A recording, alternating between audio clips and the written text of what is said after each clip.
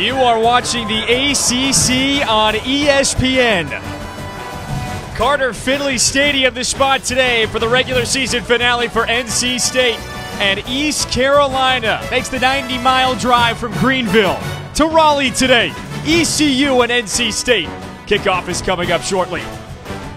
And with Stan Luter, Kevin Fitzgerald with you. Glad you could join us today. The rivalry, the NC State-ECU rivalry, it's renewed. Both of these teams, they lost games in September due to the hurricanes that passed through the Carolinas, so they battle on the gridiron today for the first time in a couple of years. And I certainly extend my thoughts and prayers to all the hurricane victims, and we hope for speedy recoveries. But this rivalry is gone for a long time. It feels a little different the first time in December. But remember this, it's NC State, it's East Carolina, and they still don't like each other. Now, these two teams are moving in different directions. The Wolfpack can go for its second straight 9-win season. ECU, 3-8 this year, dismissed its head coach, Scotty Montgomery, on Thursday. It's been a very difficult 3 years for East Carolina and Scotty Montgomery. This is a program that's accustomed to winning. Things just did not work out, and so they made a decision. You've got to move on. This is the birth of a new program for ECU today. Well, one player you can rely on for ECU, Nate Harvey.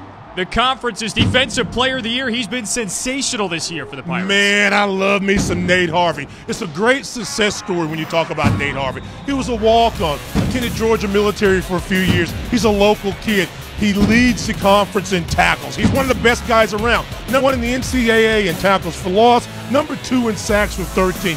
Gets off the football very aggressively. He's a hard guy to block. Look for some double teams today out of NC State on him, but he can make game-changing plays. Now, the other side of this is Trevon Brown, big-time wide receiver, averages almost 100 yards per game. He can make the deep play, and he can also go over the top. And what I like about him is that he's been very durable throughout his 4-year career at East Carolina University. Trevon Brown's an outstanding player. I think you're going to enjoy watching him today. Next-level receiver, another durable player. Let's go to the Wolfpack side. Reggie Gillespie, 5 touchdowns last week. Yeah, Reggie Gillespie. I don't know if he's an inside guy or if he's an outside guy. He can go inside and pound, and he can do it really well. 5 touchdowns yesterday.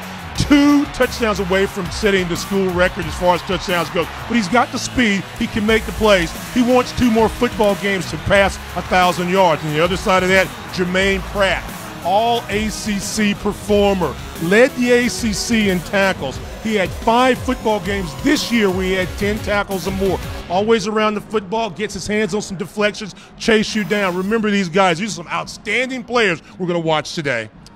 ECU, it has beaten the Wolfpack 3 straight times in this series over the last 8 years. NC State trying to go for its 9th win. Kickoff coming up next.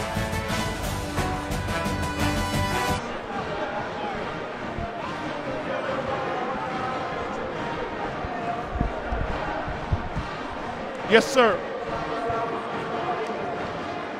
Kickoff between NC State and East Carolina is just a few moments away. These two teams have been battling on the gridiron since 1970. Dave Doran as the head coach of the Wolfpack. Now, he has not beaten ECU, but he has a chance to win his 9th game this season. It would be back-to-back 9-win years for Dave Doran and North Carolina State. 63 degrees at kickoff, a little breeze, but not bad weather for December football in Raleigh. Stan mentioned it, Scotty Montgomery relieved as the head coach at ECU on Thursday morning.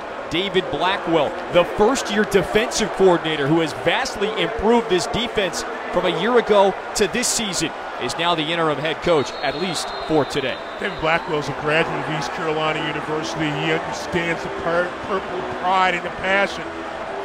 At Jacksonville State for a long time and had one of the best defenses in FCS, has come here and wants to do the same thing for this afternoon. NC State and ECU for the 30th time. We're underway. Ryan Finley and the Wolfpack offense out there to begin. Ryan Finley has a chance, Stan, to eclipse 10,000 yards in his career.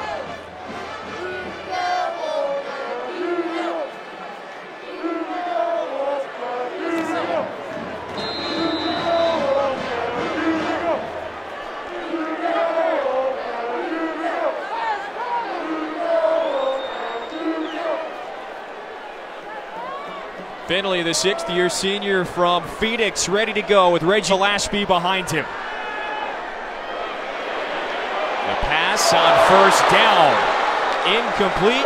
Finley was looking for Jacoby Myers. So second and 10. Jacoby Myers, Kelvin Harmon, two of the outstanding receivers. Both of these guys are all ACC players. They can stretch the defense deep. They can go over the middle. The slant routes are going to be very successful. Three wide receivers right there in this set for NC State. Rare to have, as you said, a pair of first-teamers. Kelvin Harmon, next-level receiver, makes the catch. Picks up about 7, so third and short coming up. Sargent on the tackle there. Came in with 31 tackles, 8 defensive pass breakups. Look for them to test him a lot. The defensive secondary of East Carolina has been picked on from time to time throughout the year. Finley will find those holes and make them pay.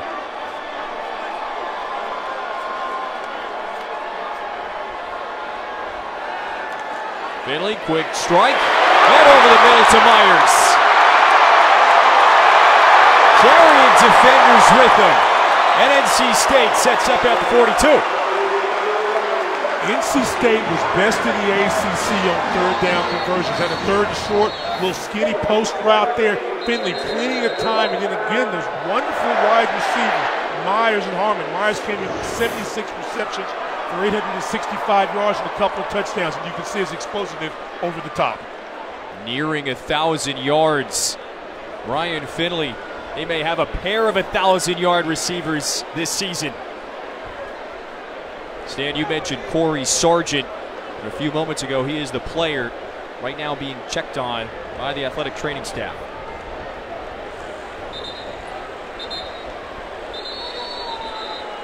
One thing I noticed on this first drive, these first few plays, Finley has a lot of time to throw the football. And one of the things that we had talked about going into this game is that East Carolina had to be able to put pressure on the quarterback and try to control the line of scrimmage some way. So far, Finley in a nice offensive rhythm and then taking advantage of the defensive secondary.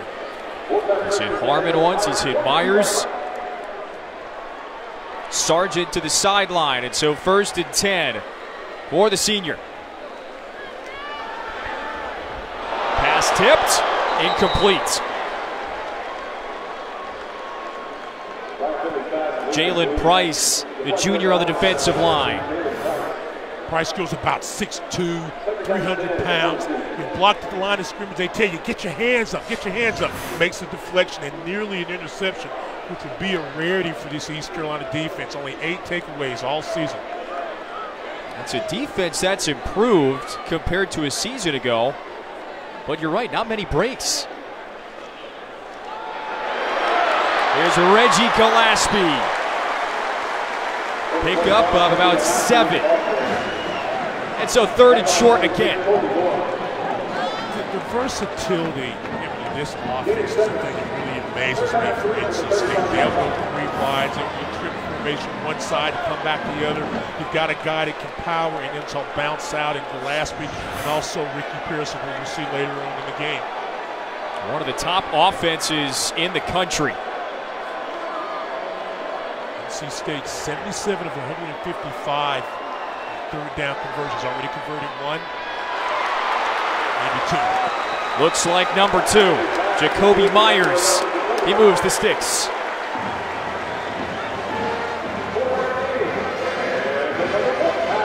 These are really simple routes, and they're trying to look at matchups. That time against Braves, just try to get him to the outside, I should say, against Holton. And you just kind of get to the outside and try to get enough for the first down. Here's the bruising senior Gillespie. Still on his feet, down to the 13.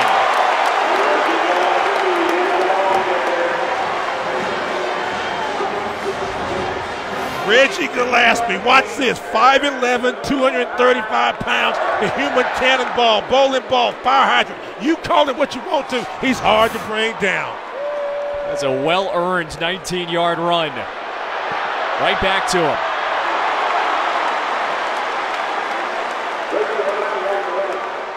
Pickup of 7, and this will set up another third and short. Reggie Gillespie, you mentioned it earlier. He's inching closer to a 1,000-yard season, the fifth-year senior. They've had a lot of success in the red zone. Sometimes they'll flip-flop the line of scrimmage. This time they're just going to power. On 2nd and 2, no gain. Nice stop that time, 44, Kendall Futrell. They've had a nice season. Came in with 31 tackles on the year. Very aggressive in the defensive end position. Local guy from the Greenville area. There's so many players on both of these teams from Eastern North Carolina, the Triangle area, from the Raleigh area. They want to play well in this football game. It may not have the bowl aspirations or bragging rights that it has in some other years, but it's still the Pirates versus the Pack. Well, both head coaches, Dave Doran, previously Scotty Montgomery, their mission was to keep the best talent in the state. On 3rd and 2, and that defense does hold. Gillespie stopped. Alex Turner. Another one of those big guys in the front line for East Carolina. Turner, hard to block that time, brings down Gillespie.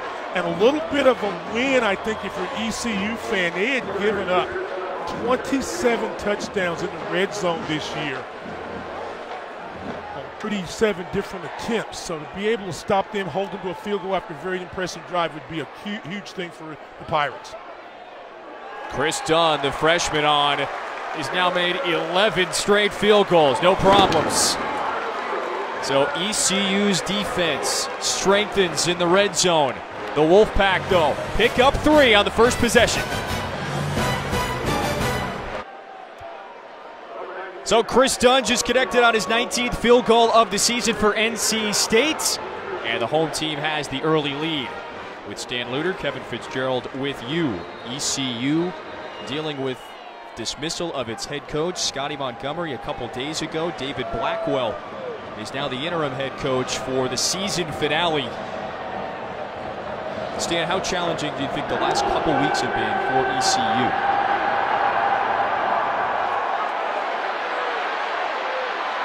This is Trayvon Brown on the return. It's been very challenging. This is a team that, year 3, Scotty practically guaranteed, hey, we're going to a bowl game. Mid-season, they had some tough losses that didn't happen.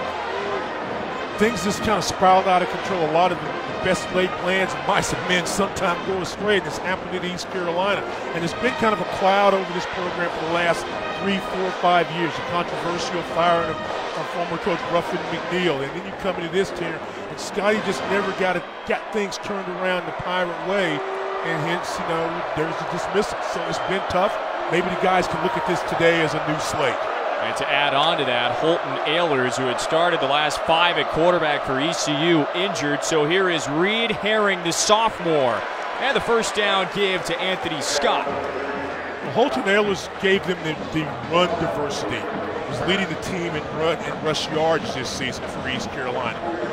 Herring started the season as the #1 quarterback, threw for over 300 yards and a couple of touchdowns against North Carolina A&T.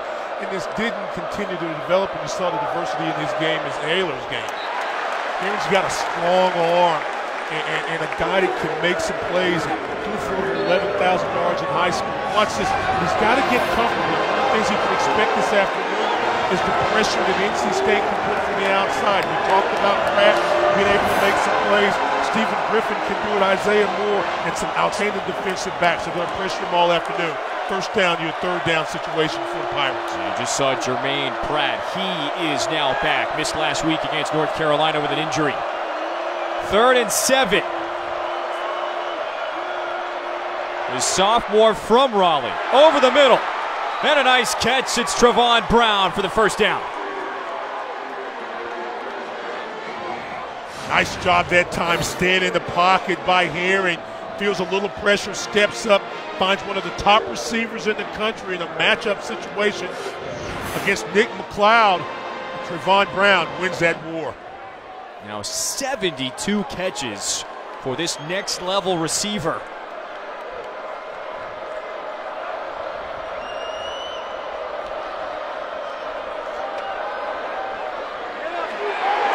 Little behind the intended target, Xavier Smith. And pickup of just one after Nick McLeod made the stop. You look at the cornerbacks for North Carolina State. Ingram had 34 tackles, McLeod 45, Dexter Wright, the safety, at 44. And then we've also talked about Jarius Moorhead.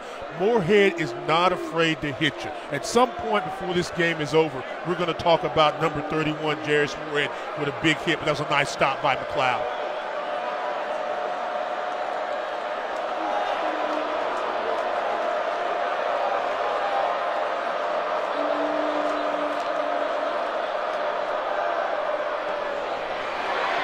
To Brown once again. And those two have already connected twice.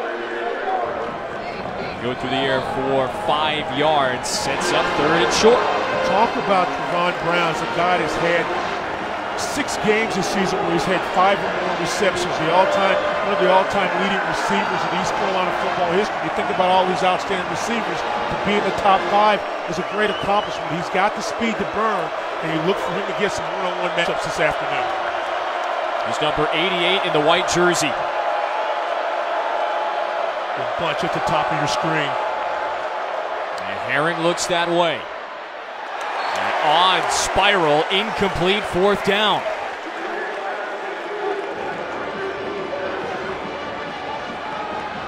That'll be the test for Nick McLeod and the Wolfpack.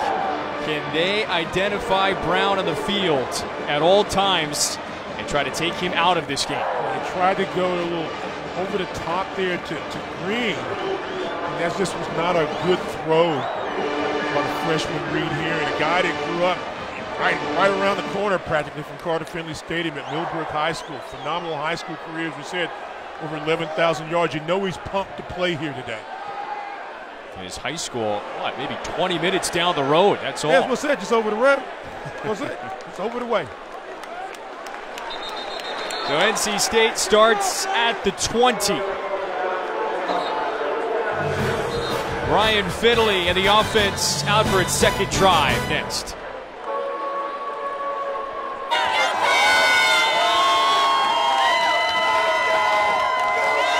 It's a December matchup between NC State and East Carolina. Both teams losing a game in September due to the hurricanes in the Carolinas.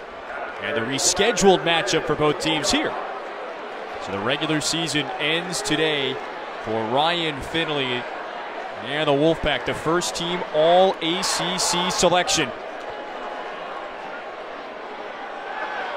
On 1st and 10 from the 20. Finley has all day to scan. Catch is made. Big pickup on 1st down, and it's Kelvin Harmon again, his 2nd catch. Man, did he have a lot of time. Harmon starts to the top. You're going to see him 1,001, 1,002, 1,003. Plenty of time to go from the outside the numbers across the field, and a perfect strike by Ryan Finley. So he's 4 for 6 to start. Now he finds his other All-ACC first-team receiver, Jacoby Myers. 4-yard gain. This East Carolina pass defense allowed almost 260 yards per game. They're explosive. They give up some big plays, and that's one of the things you've got to be concerned with against this NC State football team. Well, the front 7 in that for ECU has been strong this year. They can get to the quarterback. But yeah, they've had some issues in the secondary. Reggie Gillespie bursting into the secondary. Another 1st down. Bradbury, Fed Jackson. Watch this offensive line. Get off the ball, push, come back and get a 2nd block there. You got an inside block by alternate. And they're just controlling the line of scrimmage, that of the Wolfpack of NC State. Finley incomplete. Looking for Harmon again. Well, he has all day to throw early in this one. Nate Harvey, we talked about him at the open. The 13 sacks, 24 tackles for loss, leading the nation in those categories. Not much of a factor on his defensive end spot so far in this football game. The Wolfpack doing a nice job of blocking him and getting plenty of time for Finley to look over the defense and throw strikes. He is explosive.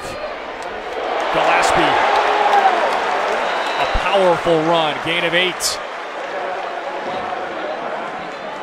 Just take a look at this. I really don't have to say a whole lot about this. Just watch Reggie Gillespie. Pull, block, bam. This gets rid of a guy, and then he's 3 or 4 yards down the field, and there's not a lot you can say about it. Devin Sutton, who's a sure tackler for this Pirate team, was no match for him. Yeah, look out. Sets up 3rd and 2. Bodine, the tailback. And he makes the catch. Inside the red zone.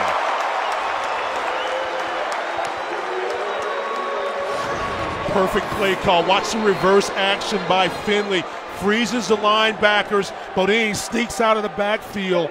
A nice pickup on the play. And again, another Pirate player down. But Bodine, one of the sure-handed receivers or backs that comes out of the backfield, can make some plays. And this ECU defense is no answer so far. Jalen Price, the injured ECU player, on the field.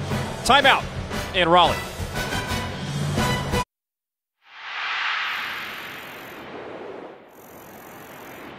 Don't give up. Don't ever give up.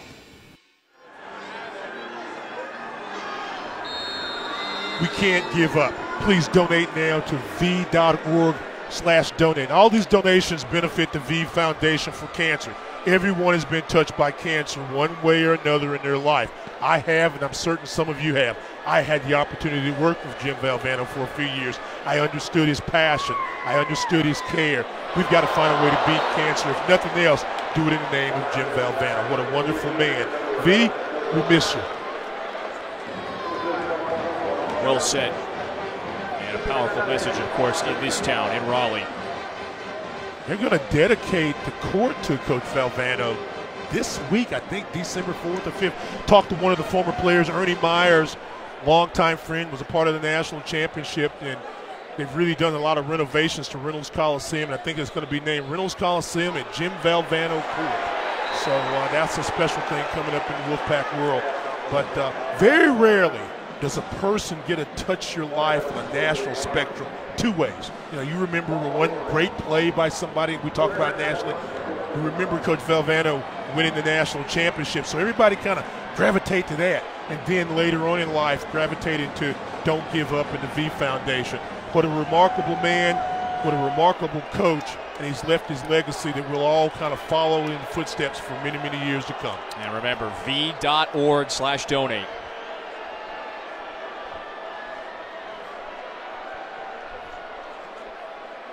On 3rd and 11, Finley, Harmon, touchdown!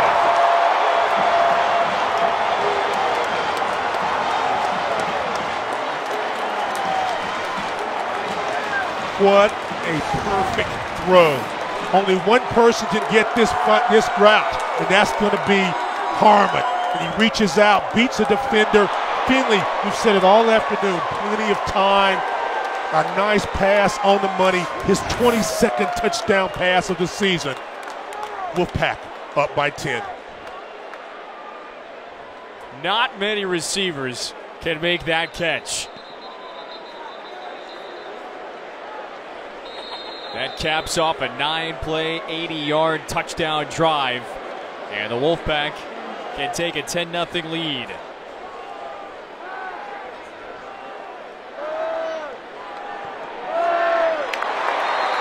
Chris Dunn makes it happen.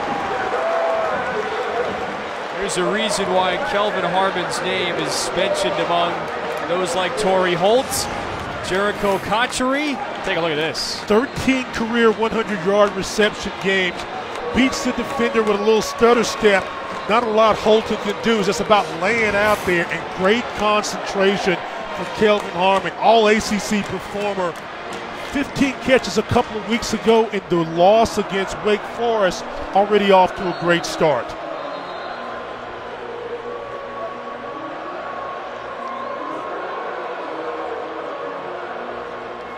Better than 1,000 yards for Harmon. If you're ECU, how in the world do you try to slow down not just Harmon, but Myers as well? You have 2 to deal with. Well, I told you they're gonna pick on those defensive backs. linebackers all afternoon.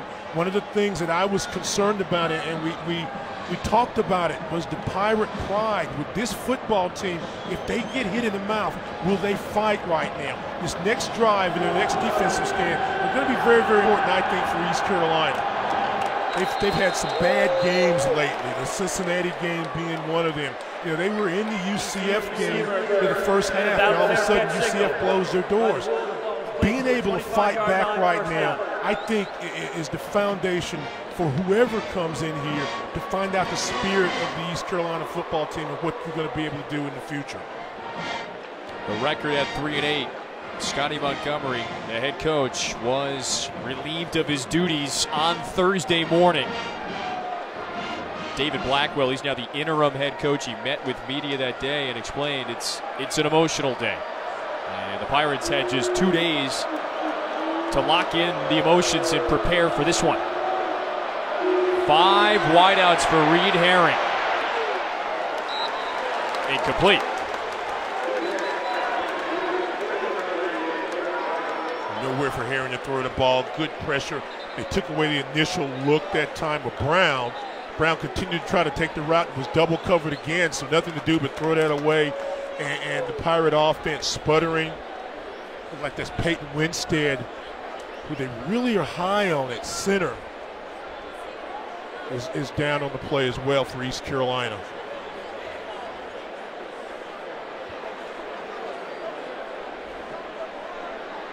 NC State out to the 10-0 lead, as picking up big chunks of yardage on the offensive end.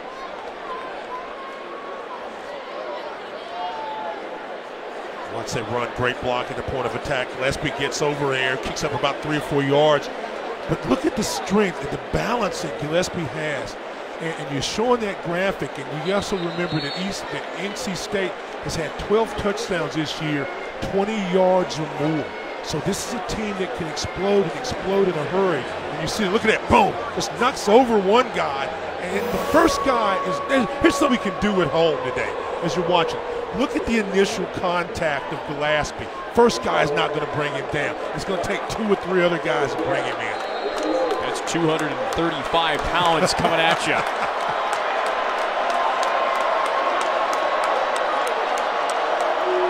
Second and 10 for the sophomore from right here in Raleigh.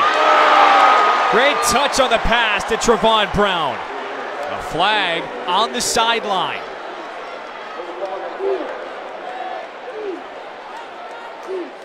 This is Charles LaMartina. Prior to the pass, holding, defense number 31. The penalty is declined. The result of the play is a first down. That was Moorhead. We were talking a moment ago about Finley being able to find his primary receiver in Harmon. A nicely thrown ball that time by Reed Herring to Brown. For 26 yards. Crowded backfield, Hassan Howe. And he has a first down run. Being able to score points has not really been a problem for East Carolina in a lot of games. They're averaging just under 25 points a ball game, but being consistent in their scoring has been a problem. Nice drive so far, and a key block a moment ago by one of their outstanding wide receivers in Taj Deans. Yeah, you're right. The Pirates are just 2 weeks removed from hanging up 55 on UConn. That was a game where both Ehlers and Trace Christian ran for over 100 yards. And first time they'd had 100-yard rushers all season for East Carolina. Stephen Griffin, the injured Wolfpack, on the play. There's that block right there by Taj Deans. It gives a chance for Howe to make a play. And if you get another little inside block there by Anthony Scott, may have been able to take that even further.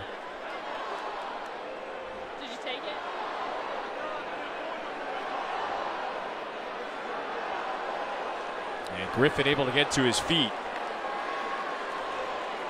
That was a great look we showed you, almost bordering the blindside block rule. It falls under the targeting realm. Get to the outside. There's a block. Yeah, see, that's shoulder to shoulder. And he's in fact lowered his own head to make certain that there is. And then when he hit him, he kind of pulls up, like, make sure I'm clear. So Griffin walking on his own power to the sideline. 49 passing yards for Herring. The reverse back to Herring. And it's dropped. Looking for Brown again. He's usually automatic. Well, he's caught 71 this year and another 3 this afternoon. I don't think you can get too mad at him, but this is one he just does not watch in his hands completely. Love the action. A nice block right there. And that kind of gives Herring the opportunity. Could have run it. Ball's a little bit behind Brown and away.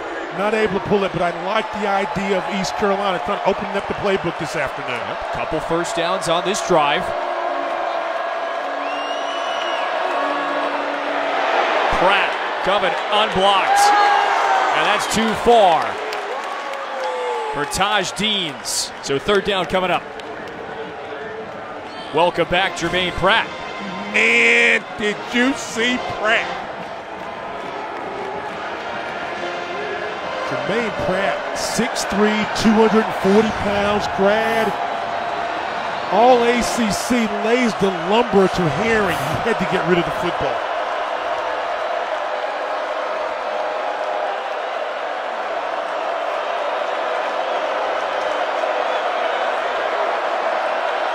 ECU has to get to the 27.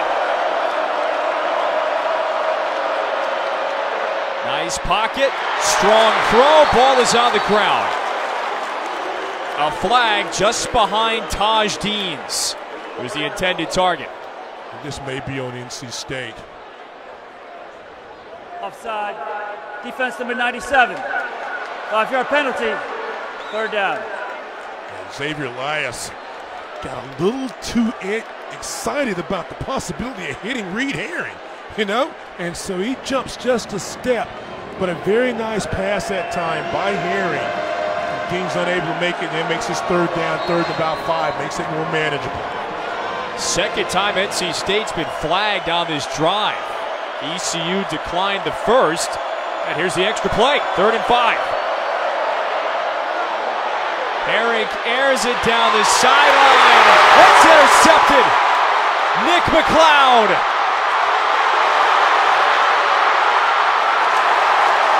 Almost a 50-yard return for the junior from South Carolina.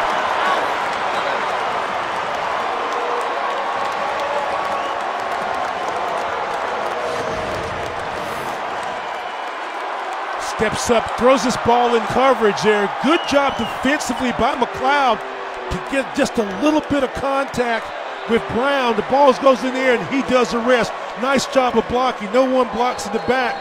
49 yards later, NC State, the defense stepping up once again and making a play. He jars it loose and he comes up with the football.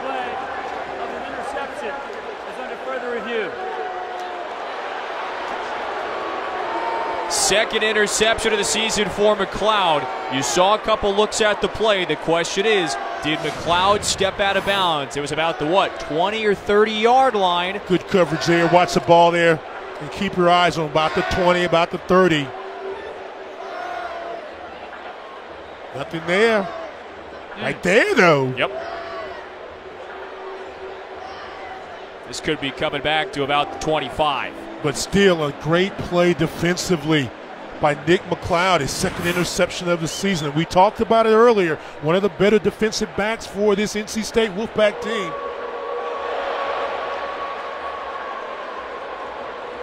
Maybe their quickest cover corner on this football team. He's from Rock Hill, South Carolina. A football hotbed for talent, that's for sure. Yeah. Don't even have to say anything. We'll take another look here.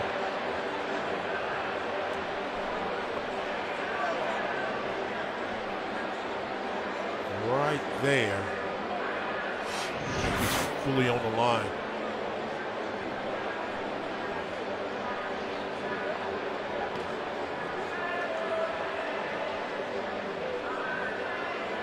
Well, ECU has had a problem taking care of the football this year. And its turnover margin, one of the worst in the country.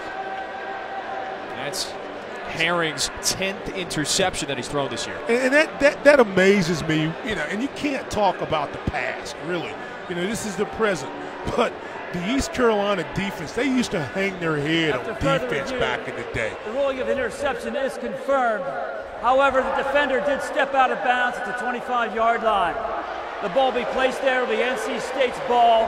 1st and 10. Please reset the game clock to 3:05. Yeah, I think 3:05 on the game the clock, thing they were please. trying to check on was probably where the ball exactly would be and then the time of the game.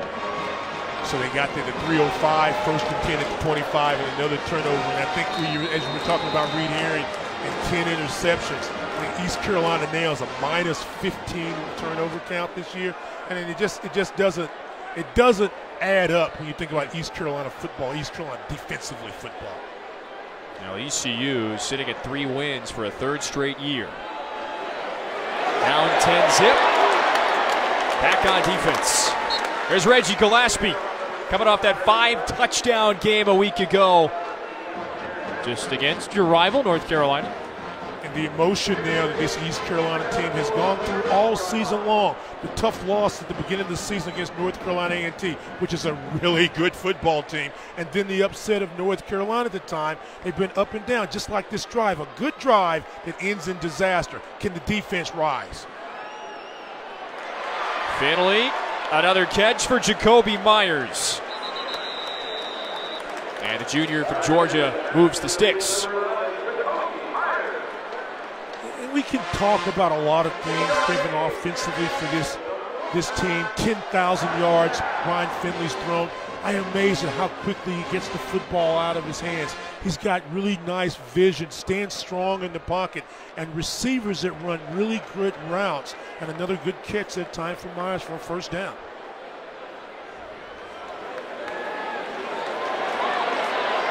Another catch. Emeka Emezi for about 7 yards. Got these defensive corners and backers on a rocking chair. They give too much cushion. They're afraid they'll get beat deep. If you don't give enough, they're throwing underneath and picking up 5, 6, 7 yards a clip.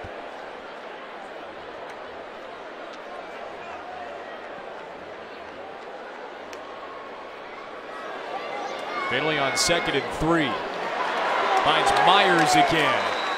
And another 1st down.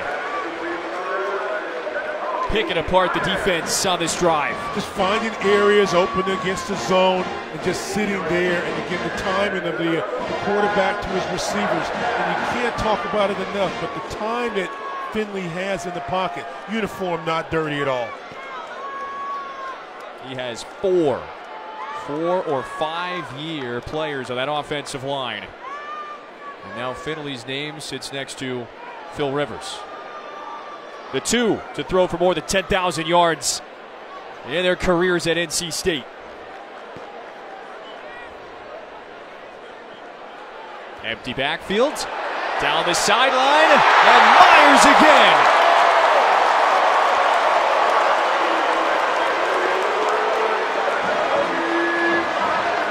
Finley checks out of the play, sees he's got man coverage across the board. Myers matched up against Robinson and just drops it in. Another big play at 33 yards, and the hits just keep coming right now for NC State. 8 of Finley's completions to Myers or Harmon. What else is new? Gillespie, you said you can't bring him down in the first try. He's in again.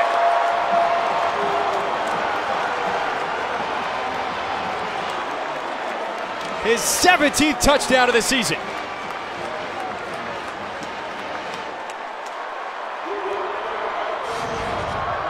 Line of scrimmage, they blow off, get an inside block there, and boom, boom, bam, touchdown. Yeah, that's me. I'm here again. I'm here again. Reggie Gillespie Jr. Dave Doran highlighted this to us this week. His heart, his career can be summed up by his grit in his heart. He earns everything he has gained this season. A 17-0 first quarter lead for the Wolfpack. Just think about the possibility of the tide turning. You could be a 10-7 ball game. You get the interception, and NC State wastes very little time in being able to score.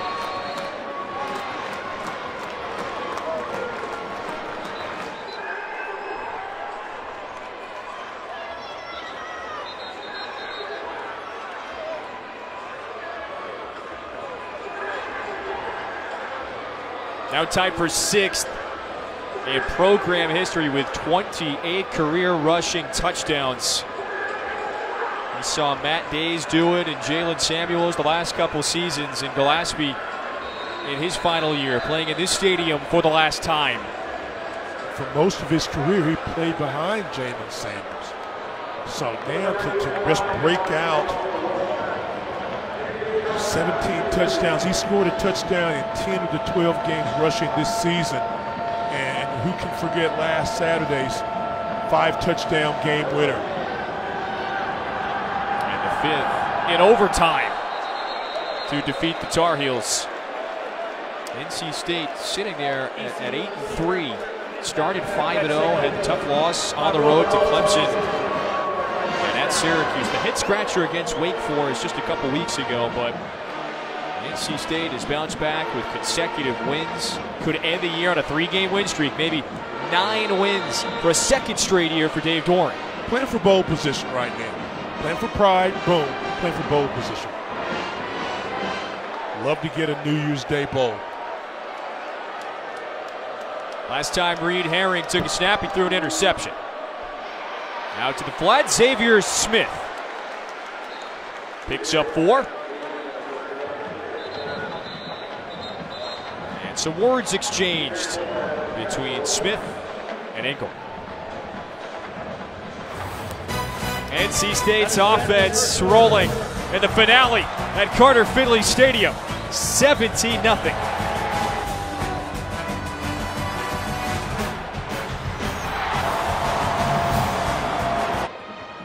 In Raleigh this afternoon, the regular season finale for NC State and for East Carolina. And it was a first quarter stand that certainly was dominated by the Wolfpack. They moved the football very well. They used all their weapons. Speed, power to the line of scrimmage, throwing over the top, and then they made great defensive plays, and then the interception that scores again. So East Carolina's now got to step their game up. Reed Herring put together a strong drive previously that ended in the interception. Trace Christian gets the carry. 3rd and 5 coming up for the Pirates. 1 out of 3 on 3rd down today. The underneath routes can be successful in the East Carolina offense. You've got backs who can catch out of the backfield. This has got to be one where you recognize the defense and get rid of the football. Anthony Scott's in the backfield along with Herring.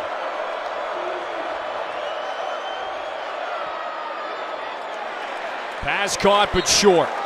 It's a long distance to throw for a short yardage play. And if you're a wide receiver, you must go to the sticks. Cuts that route too short. The ball's a bit underthrown nonetheless, and so East Carolina is off the field. You got to take your routes, especially in a 3rd down situation, 3rd and less than 6. You got to take your routes outside the sticks and come back to the football. You got to be able to get that 1st down. He caught it, but still 3-4 yards short. John Young to boot it away on 4th down. Thayer Thomas awaits.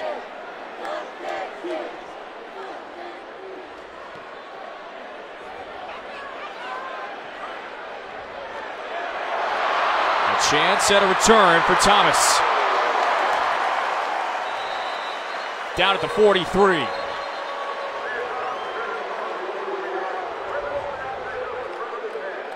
Great field position for the Wolfpack again early in the 2nd.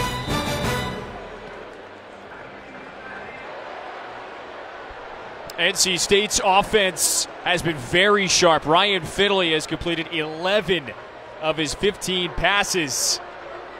And a couple days ago, he finished 3rd And the voting for ACC Player of the Year. Over 10,000 yards. He spent the last few seasons running Dave Doran's offense. In his final game at Carter-Finley Stadium. On the rollout, it's Myers again. Good block from Harmon. Another big play for the Wolfpack. Finley reverse action freezes the defense here. Everybody's flowing one way. He's able to go the other way. A nice block downfield by Harmon, and then the rest is just great athleticism by Myers. A good job. A pickup of 31, and they're rolling again. Gillespie, nice gain. The first down carry. But Kevin, did you see what they were talking about? The reverse pivot, and all the defenders from East Carolina go with the fake motion of the quarterback, and he's able to step up, get his shoulders around. You've got one-on-one coverage, and you've got, what did I like? A blocking receiver for another receiver. First down, 31 yards away. You have to respect Gillespie. You have to. 10 plays for NC State today have gone for already 10 or more yards. It's early in the second.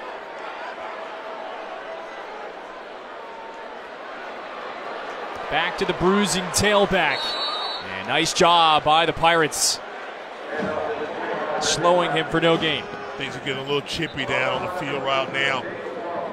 East Carolina, all the frustration of a long season. You look at that, 123 to 58. They've been outscored in the first quarter, and going into this game, they've been outscored 243 to 145 in the first half of ball games. They've been playing behind often, and sometimes these scores have gotten ugly. 42 to 6, I think it was a halftime last week versus Cincinnati. Yep, trying to bounce back from that loss to a very good Cincinnati Bearcats team. Myers reaching. They say touchdown.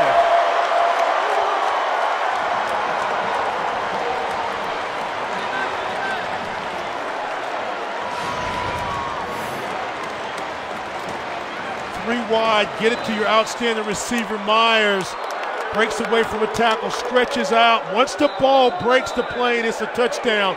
So we're going to give this 6 to Myers. Is under further review.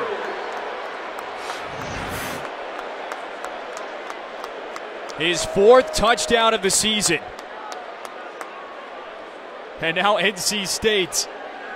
How about its skill players? Harmon, Myers, Gillespie all with a touchdown in the first half. Our officials are going to check to make sure that Myers did cross the plane. Well, keep in mind, it's like a little plate of glass, and once that ball touches, the glass is broken. So right there, I think and you can see his torso, his shoulders are across the end zone. So this should be a touchdown. The ground can't cause a fumble, and even if it did, the ball was recovered by North Carolina State. So I think all this points to red in the end zone.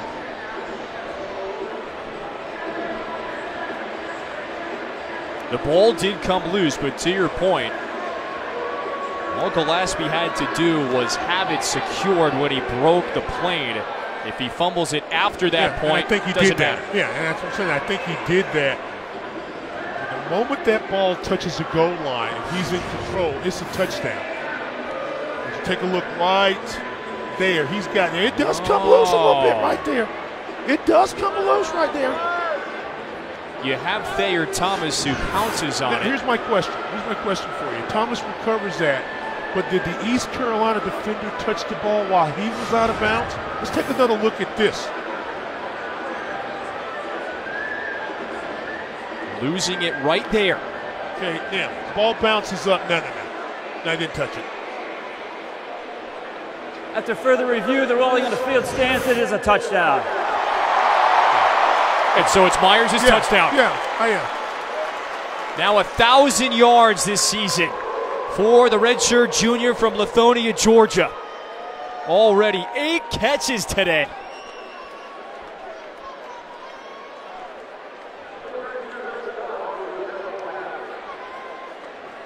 Kelvin Harmon and Jacoby Myers, two 1,000-yard receivers. You just have to take your quarterback Ryan Finley out to dinner once or twice.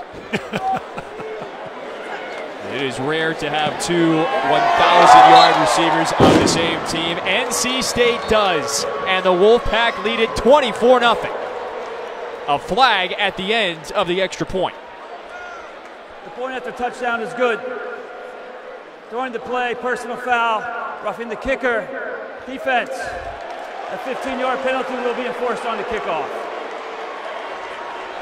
NC State to kick off at the 50.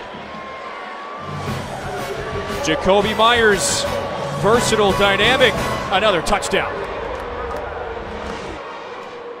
Jacoby Myers, fourth touchdown of the season, gives NC State a 24-0 advantage. And he makes sure to show some love to the fans and a good crowd on this December 1st game that was not originally on the schedule between NC State and ECU. And so the Wolfpack faithful, as expected, out here for Ryan Finley's final game at Carter-Finley Stadium. And after the penalty on the extra point, kickoff at the 50. Of course, that one is booted through the end zone.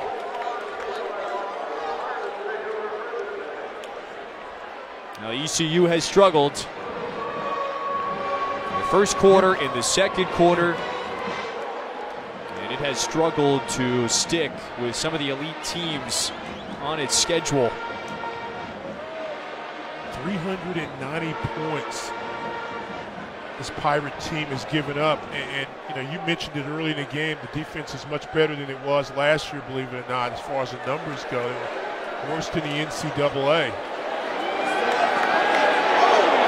Aaron gets it away, and it's underthrown. He had heavy pressure coming at him. Looking for Taj Deans. It really has to come down to Reed Herring having the time to step up in the pocket and throw. Yeah, and sadly right now they've abandoned the run game.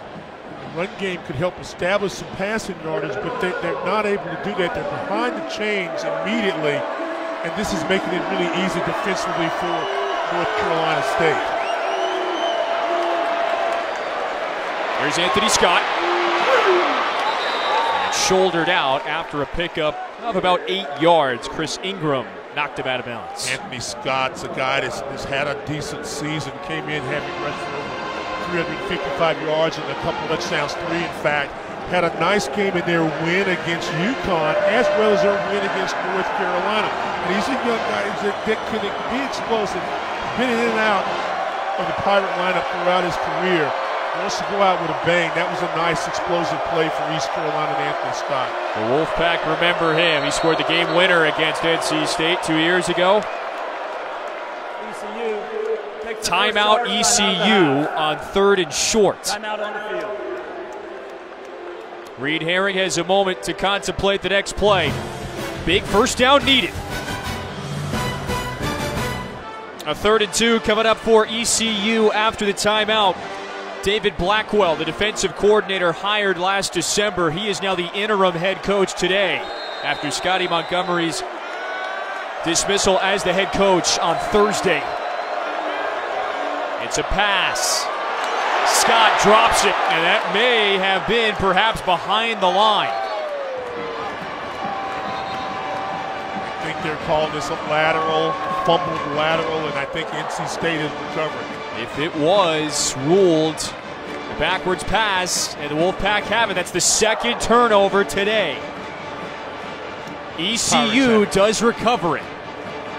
So that was a live ball and 4th down coming up. So the screen pass. Too long to develop, you know, not trying to second or third guess, but they've got to be able to take advantage of the angles and get some leverage to the corner. And you remember the 3rd down pass earlier was underneath, was too shallow. That plays too far to the backside, and NC State had it well defended and very fortunate for East Carolina. They didn't turn the ball over deep in their territory once again. Pirates still haven't converted a third down, pardon.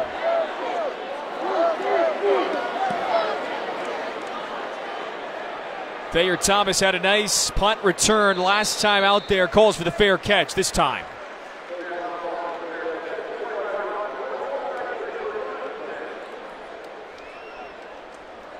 .281 yards of total offense for this offense.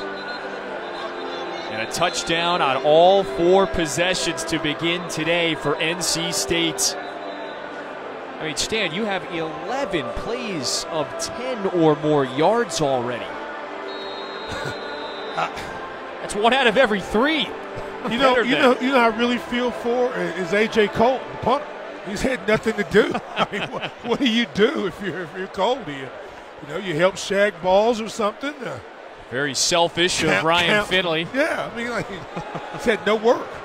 This Brady Bodine had a catch out of the backfield earlier and nowhere to go on the first down run. You were asking about Nate Harvey. He's there on the stop. First time we've called his name as far as making a play this afternoon, and Nate Harvey couldn't come at a big time. Another tackle for loss, and the emotional leader defensively for these East Carolina Pirates, big number 40, his 60th tackle of the season.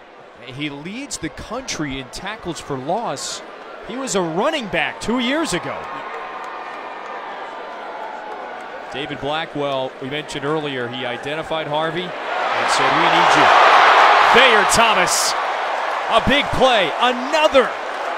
And the Wolfpack are past midfield. You're talking about Harvey being a walk-on. Thayer Thomas, also a walk-on, a local guy, picks up 29 on this play and basically goes after the line of scrimmage with very little defense, finds a little hole in the secondary, and gets yet another North Carolina State first down, and he's become one of the crowd favorites here at NC State. His first game as a walk-on had 9 catches and a touchdown.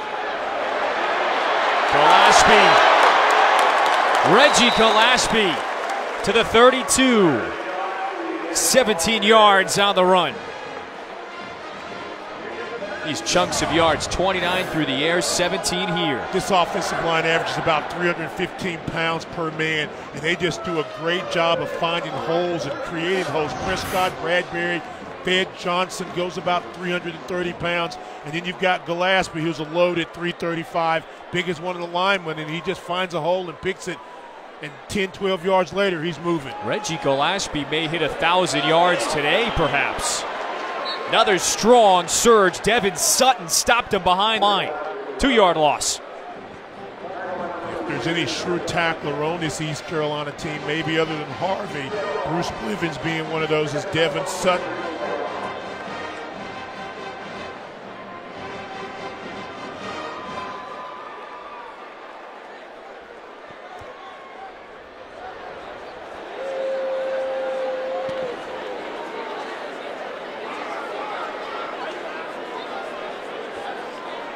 Finley, the captain, motions Devontae Rem out of the backfield. Pass incomplete.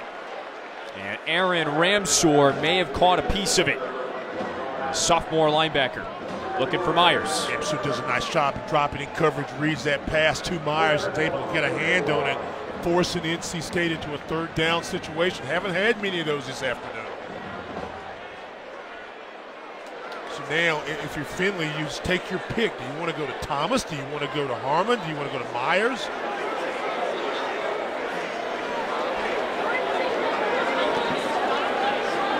That was Thomas in motion. Finley gets hit for the first time today, and it's a sack. Jalen Price was there to lead the way.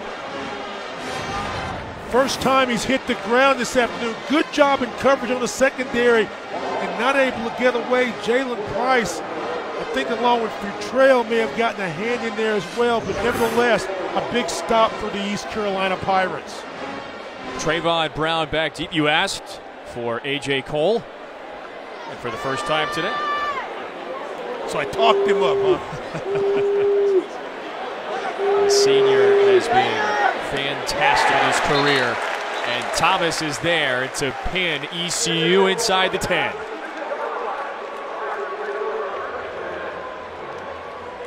Boy, almost half of A.J. Cole's punts and wound up inside the 20-yard line. What do you think today is like for David Blackwell, hired as a defensive coordinator a year ago. Now he's the interim head coach today. Well, on a personal note, he's excited for the opportunity. Very disappointed on how he got there. He's been in this situation before when he was at Clemson. He was on the staff there at Clemson and under Dabo Swinney when they made the change to Dabo from Tommy Bowden. So he understands it. What he wants to do is get this team to play hard and keep the Pirates together. He said it was an emotional day on Thursday. Oh, yeah. And think about it, this is your first year, and not only from the field standpoint of taking over for this team, but think of all these East Carolina coaches.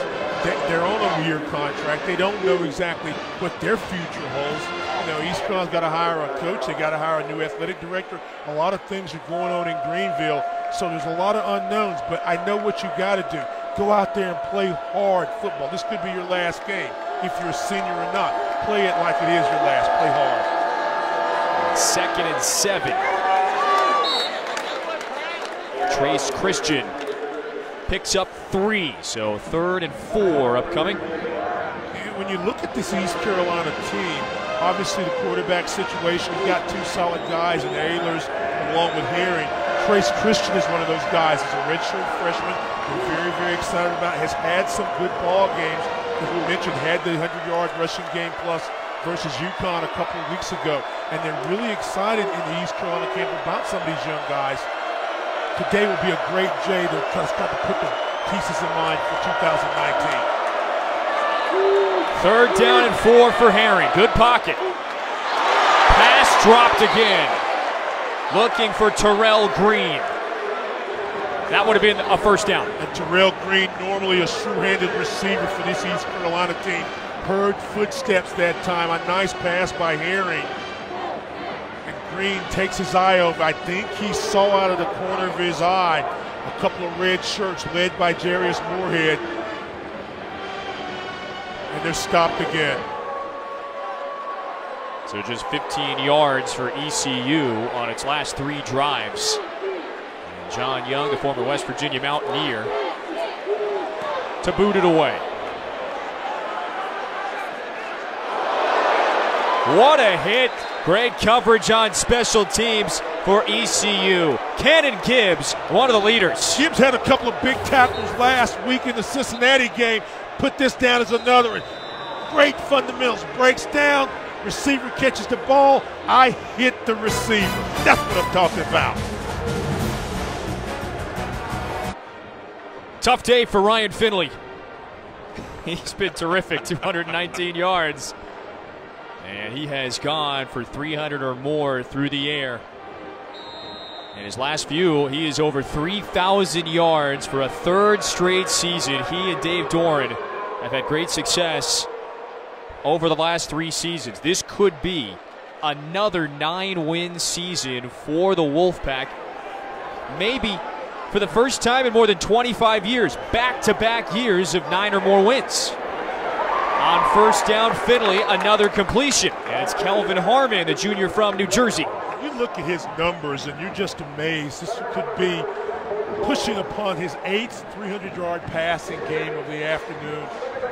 He's ranked number 2 all-time in most statistical categories at North Carolina State, only behind Phillip Rivers. The transfer from Boise State's already graduated. Yep. Very smart young man, and again, has a lot of the tools. He's got some size, he's got strength, a very good head on his shoulders. Look at that, gets rid of the football, very accurate on his throws. Emeka Abezi. What specific trait would you say is that next level, that NFL trait that Ryan Finley has? He's smart. He understands the game. And as we said, he's got a very, very active arm. And you see, he puts the ball in a position. He throws a catchable ball. You can get the football. He throws his receivers open a lot of time. That pass amazing. Get low, away from the defense. Look at this. Steps up in the pocket. That's across the numbers. That's a 30-yard pass that he's very accurate with. Good foot. And one of the things that he's really done a nice job of throughout his career and continue to work on is his footwork. Eli Drinkwitz, the offensive coordinator, has done a really good job in stressing his footwork, his accuracy, his timing. And you notice it on throws like that. Brady Bodine, he stamped after a short gain, so 3rd and 3 coming up. Many expect Ryan Finley is going to be the first quarterback called next May by Roger Goodell.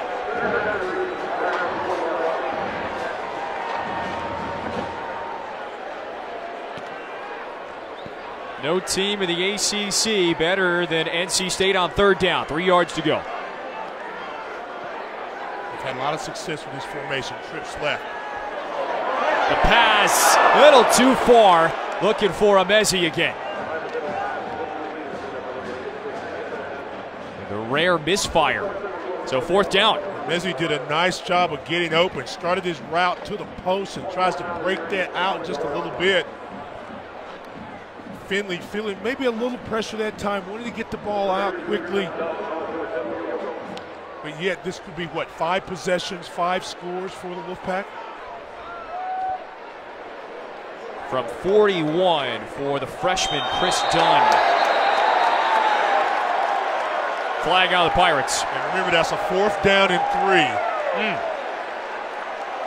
3. This will move the sticks. Defense number 96. That 5-yard penalty results in a 1st down. Wow.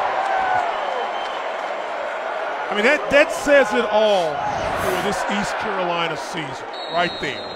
That says it all. Like, oh my goodness, and a whole bunch of things I can't say on the air.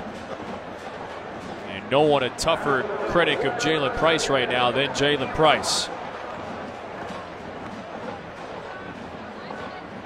East Carolina was only giving up about 50 yards a game. There was 6th best in the AAC as far as penalties. Been a pretty disciplined team. Here's the trick. Myers has nowhere to go.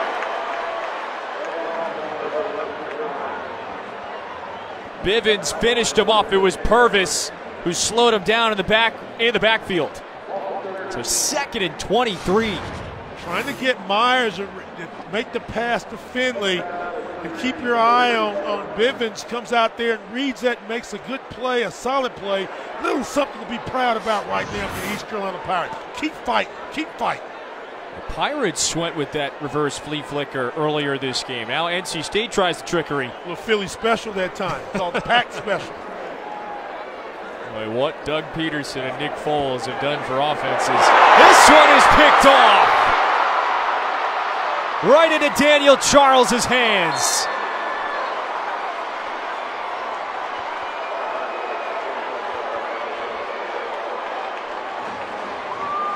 Needed a play. You needed some reason to be excited. And you take a look for the end zone. Finley really doesn't see it. I'm sure if the receiver may have been a little bit misguided and didn't break over the middle like he anticipated, but a perfect throw nonetheless. This time to Charles gets his first interception as a freshman, and maybe that will excite Purple Passion. It's the turnover that the Pirates have needed. And so, yes, a lopsided score, but a chance to go into that locker room, perhaps down maybe 17 as opposed to any more than that. Herring's pass is tipped. Jermaine Pratt. Herring's got to understand he cannot outrun Pratt. And so when you feel pressure, you've got to get rid of that football. That was nearly disastrous a lot of ways. Pratt, too quick. The leading tackle in the ACC gets his hands up. Ball goes in the air. Pratt nearly could pick that off, possibly. But again, you got to get rid of that under pressure. Versus a guy like a Pratt, you can't outrun him. That's the first team All ACC selection.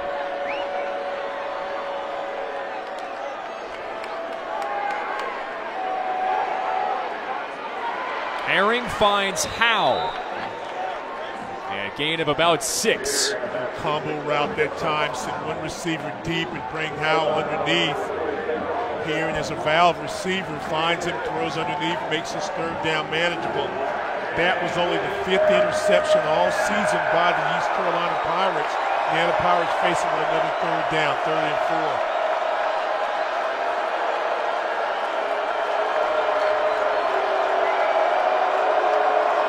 Herring 8 of 17 through the air. Needs to convert. A rifle over the middle. That was Taj Deans. The ball is loose. The question was, did he secure it when he hit the ground? I think he did. We'll get another look at Deans. I think as he catches it, he begins to kind of turn his hips. Watch at the point of impact. See, he's got control, got the ball down, and basically gives himself up, and the ball pops loose. And they could say an incompletion, but East Carolina hurries to the line of scrimmage. Needs to get this off. Too late. Yep. A timeout taken by NC State. Timeout of the half. This is a 30-second timeout. Does he secure the ball completely to the ground? That will be the question. And if he does have control and that elbow hits, the play is dead. The play is dead, exactly. If he's bobbling it, ball is out. But see, here's the thing, as we take a look again, and you be the judge at home. Foot down, foot down. Previous play. And then I think when he hits the ground, the ball pops out. But see, what I would say in that situation, in a game like this, there's no doubt. It's an automatic call. Get to the line of scrimmage. Just run a play. Let's run a play. You know? It's a fire call. Boom, boom, boom. Everybody wide, boom. Somebody go deep, somebody go underneath. But you don't want to stop in the event that they rule this an incompletion. Take your momentum away from East Carolina. The momentum, and Daniel Charles helped spin back in ECU's direction. He picked off a Ryan Finley pass on a busted route earlier. So here's Deans' catch. Bottom left corner of the screen. That ball looked like it bounced out and maybe touched the ground. The quick little shot, we had an East Carolina guy that kind of shielded us from the football, but I thought I saw a ball brown on green. So you can see this again. Take a look real quick. I have quick eyes right now. See the ball bounce? Man, I'm glad I'm up here and all I got to do is talk about whatever they call. It's clear that ball is bouncing loose. You know, from the first angle, it looked like the elbow was down, but they can piece that together. What's your call? Well, if it's simultaneous arm and ball hitting the ground at the same time, this could be the incompletion. Yeah. I can see football there. Well, the question is definitive evidence that it's an incompletion. It's the last football game at home with Carter-Finley. I'm going to go on the record and say it was an incompletion. That's it. I said it. I'm going to stick with it. Again, ruled a catch on the field. Yeah. Folks, Stan Luter on the record. Yeah, I said it. David Blackwell I got two shots at this, right? It's not algebra, 50-50 shot. Thank goodness for that. Don't say that. Don't say algebra around me. Don't say that word. David Blackwell's team needs this play. And for Pirates' sake, I hope it's a completion. But I'm going on the record saying it's incomplete with 1:34 to go in the second quarter.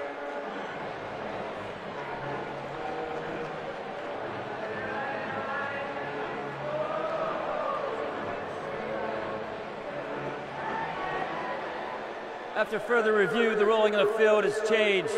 The receiver did not complete the process of a catch, and this is an incomplete pass. Ball will be placed back at the original line of scrimmage.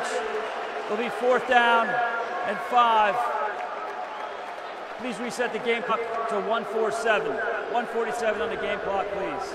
Right on, partner. North Carolina State is restored of their timeout. They have 3 remaining. And with that, I'll say goodbye. Done. Won't get better than that today. Well, ECU now faced with a 4th and 7. And that is a brutal swing. The Pirates were past midfield. And instead, the 5th punt for John Young. And what have I said? The theme has been in this game has been like this season.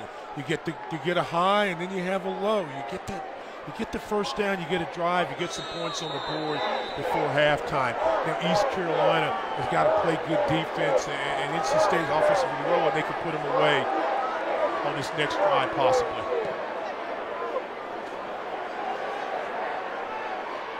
Thomas muffed it. That ball is live. ECU football. Because Bennett Boateng, number 95, gets the recovery, it appears.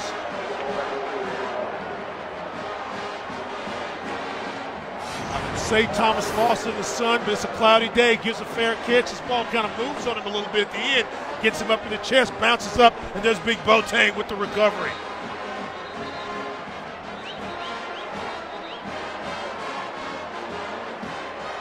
Taj Deans is saying, see, it all works out. ECU essentially is going to now start a new series where Deans had previously thought he made a catch. Yeah, really. Here we go, 1st and 10. And this play, all sorts of issues. Blown up in the backfield. Darian Roseborough was there to lead the charge. No room for Howe on the run. Loss of 7. Another one of those outstanding defensive linemen for North Carolina State. Roseborough gets upfield, gets a great push, and then he's got help with his teammates coming in there and trying to make a play. That's Tanner Ingle, the nickel.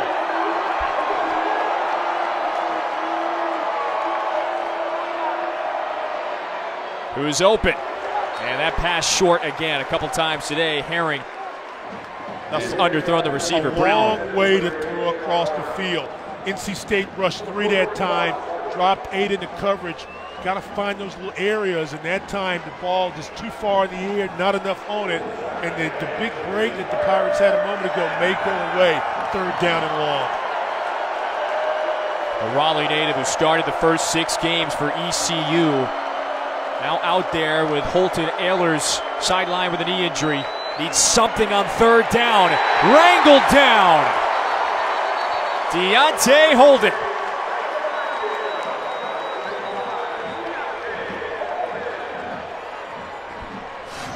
Holden gets off the ball quickly. Just grabs him, says, come here. I'm bringing you down. That's my 4th sack of the season. And the NC State defense has the turnover on them, and it comes back, gets their 1st sack of the afternoon, and they raise their level. This defense has been one of the best defenses, especially against the run in the country, especially in the ACC. And you saw Taj Holden, a grad transfer that comes in and makes another huge play for the Wolfpack. NC State 11th in the country in total sacks. And that occurring a year after its entire defensive line was drafted. Really? And that just shows the talent that Dave Doran and his coaching staff have not just brought to Raleigh, but also it's 7 games this year. You think about who they played when they've had 3 sacks or more. Had 5 against Florida State, 4 against Virginia in the game they won here, and also 4 against Wake. The defense has done their job, and that's a good possession there for the Wolfpack. A fair catch and stay away from this one.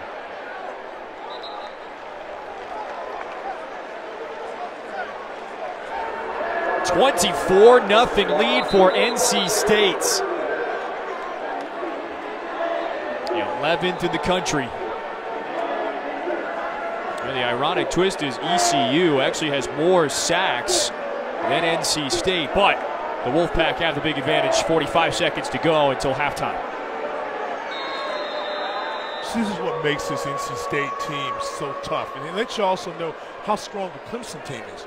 Because this team, got 2 weeks. They've got a solid defense, an offense that can score in a moment's notice from almost anywhere in the field, and really good special teams. And when you've got all 3 down the line, you got a chance to win a lot of football games. A strike over the middle to Kelvin Harmon. And hurry up. Good luck, Pittsburgh, later tonight, to your point. The ACC title game in Charlotte.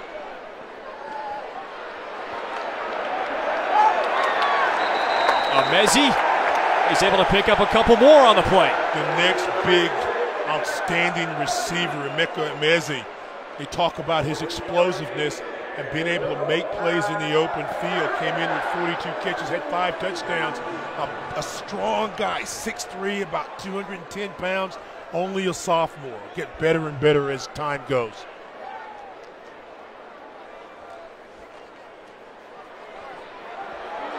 The deep ball on 1st down. Too far for Harmon.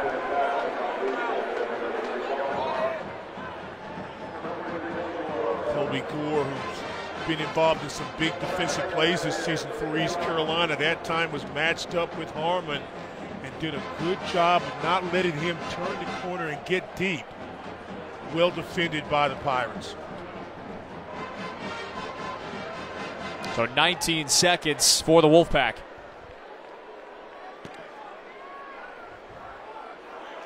Two timeouts to play with as well. Ball at midfield.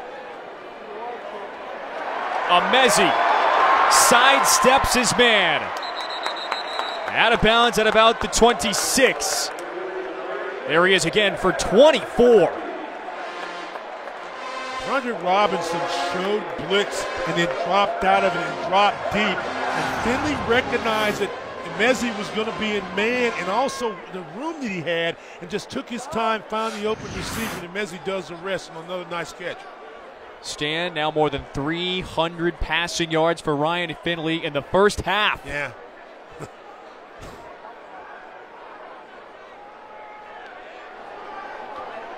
11 seconds plus the two timeouts. Bodine, the tailback. Another catch. And down to the 11. And NC State can take that timeout.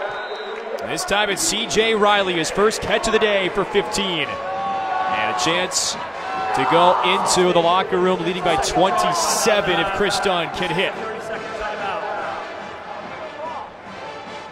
What a first half for Ryan Finley.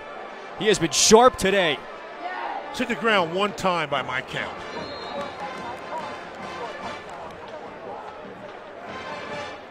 I'm going to try to go deep. We're going to get in. Dunn will kick the field goal.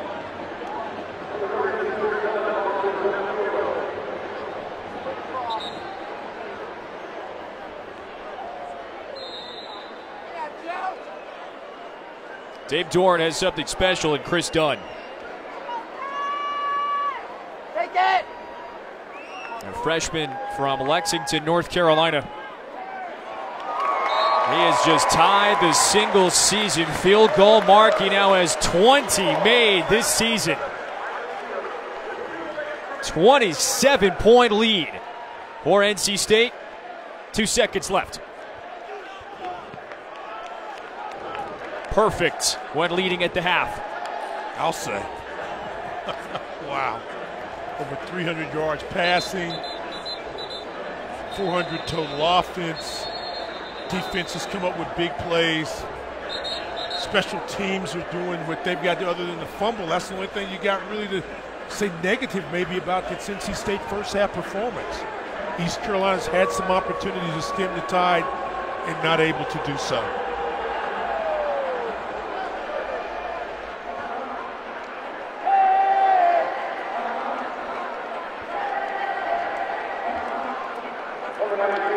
Trayvon Brown is dangerous in the return game.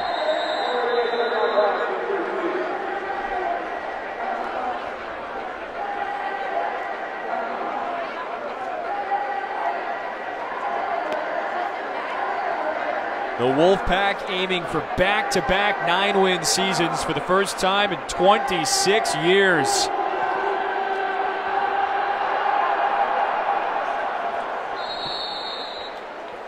For the first time all year, ECU shut out in the first half. And NC State behind Ryan Finley with an offensive surge. Ryan Finley already with his 8th 300-yard passing game after 2 quarters. Wolfpack rolling.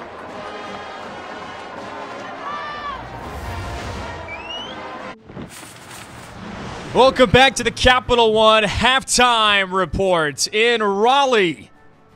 NC State 2 quarters away from its second straight 9-win season.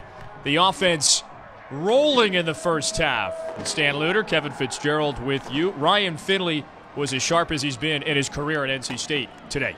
Wow. I mean, you know, we're talking about the fact that he had 7 300-yard plus games already this season.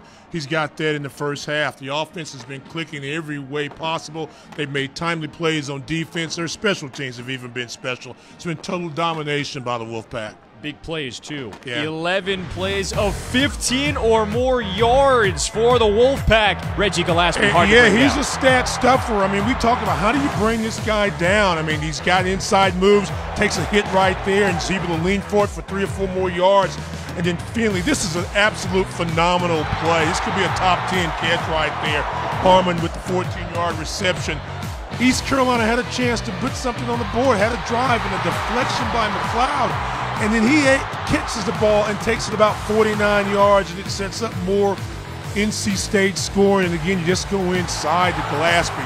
The offensive line has done a great job of dominating the line of scrimmage, giving Finley time to throw the football. And when you throw the ball, good things happen.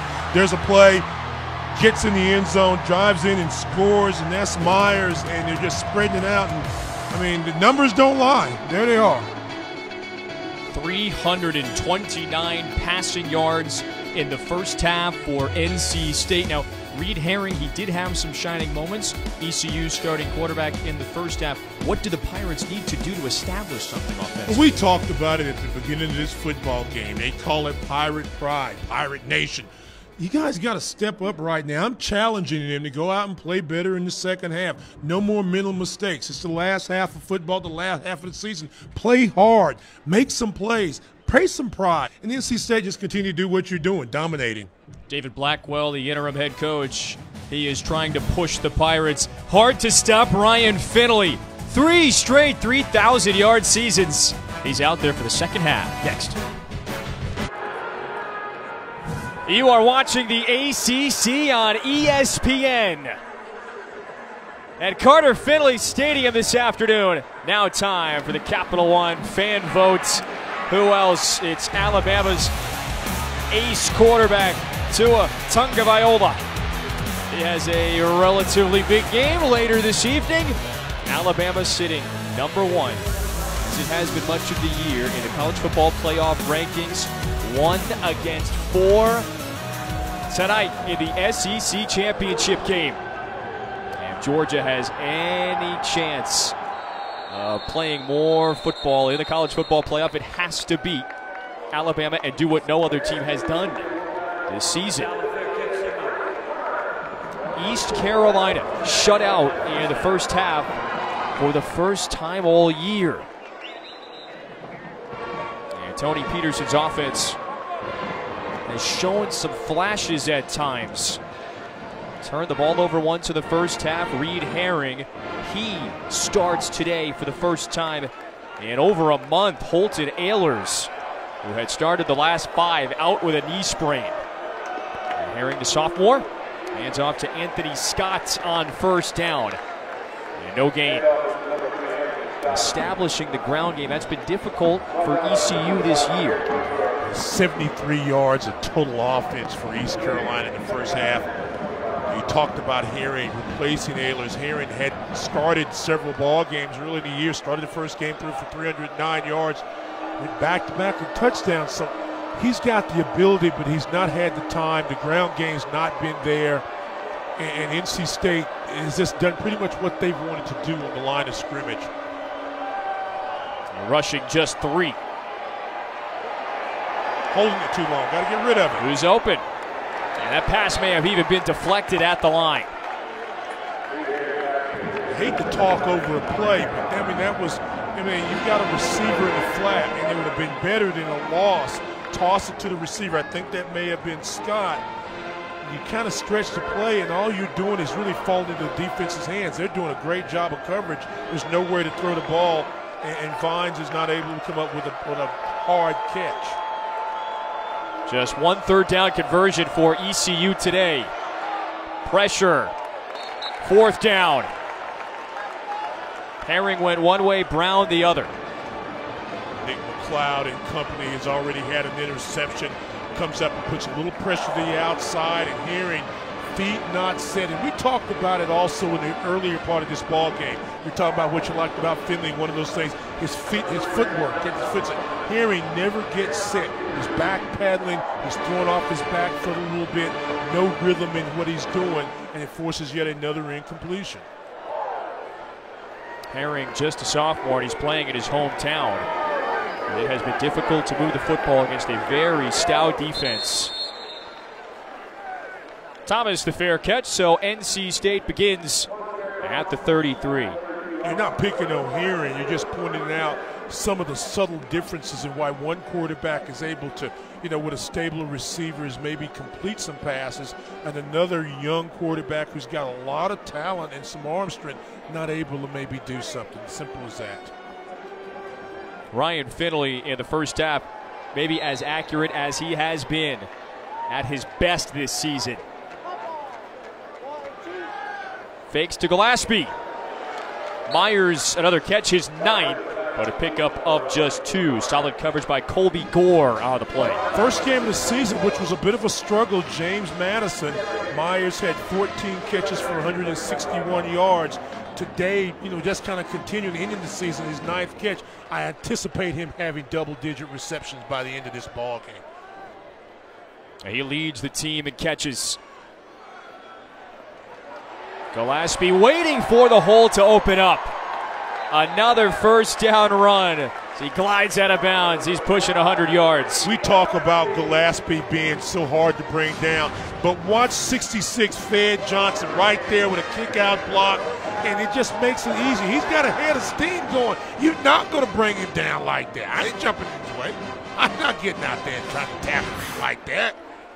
5'11", 235 pounds. He's still downhill. Still has some Tar Heels head spinning after 5 touchdowns last week at Kenan Stadium. 2-yard gain right back to Gillespie. Dave Doran said that to us this week. Everything that Gillespie has earned, he deserves. Grit. He played behind a few solid running backs the last few years. This season, though, he has been the primary option at tailback, and he has put together a fine season. He was an outstanding back at Southern Guilford High School in the Greensboro area, rushed for over 7,000 yards, but had to wait his turn. And when the opportunity came for him, being this year, has done an outstanding job, approaching his 4th 100-yard rushing game back-to-back from last week also. Finley elusive, evading Cannon Gibbs. Incomplete. 3rd and 8. Watch 44, Kendall Futrell. He's a sure tackler. He gets his hand, and we talk about the footwork, step, a spin out of it, and is able to get rid of the football. Instead of taking about a 7 or 8 yard loss, Finley gets an incompletion and lives to play another down. I'm just amazed not only by his arm strength, but his brain and also his footwork today. Or all season, I should say.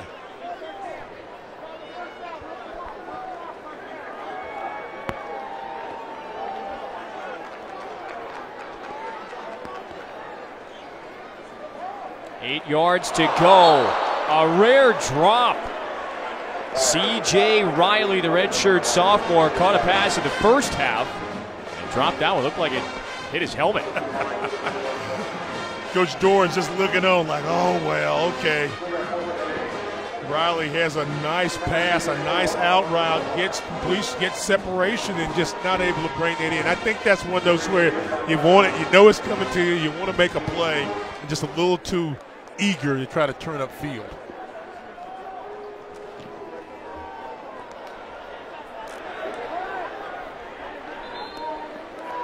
ECU begins at the 12. A rain starting to fall at Carter-Finley.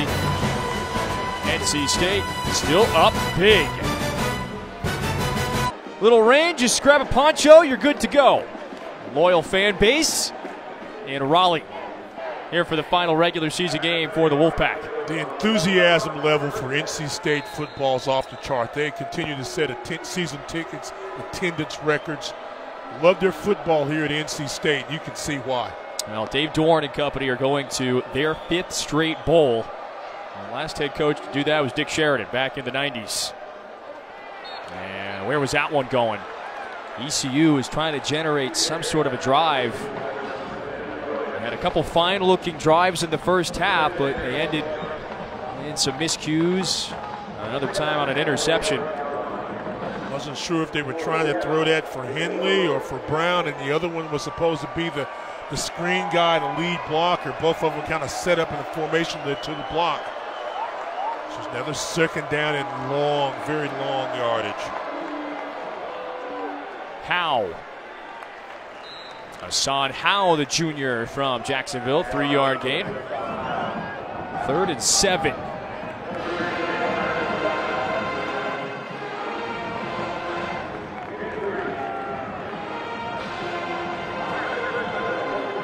Herring has found the 1,000-yard receiver Trayvon Brown just 3 times today. That's it.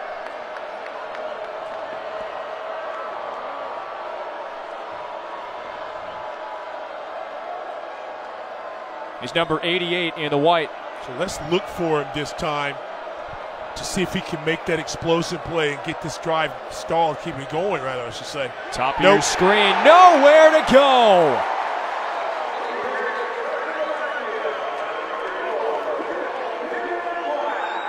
Wow. Tim Kidd Glass.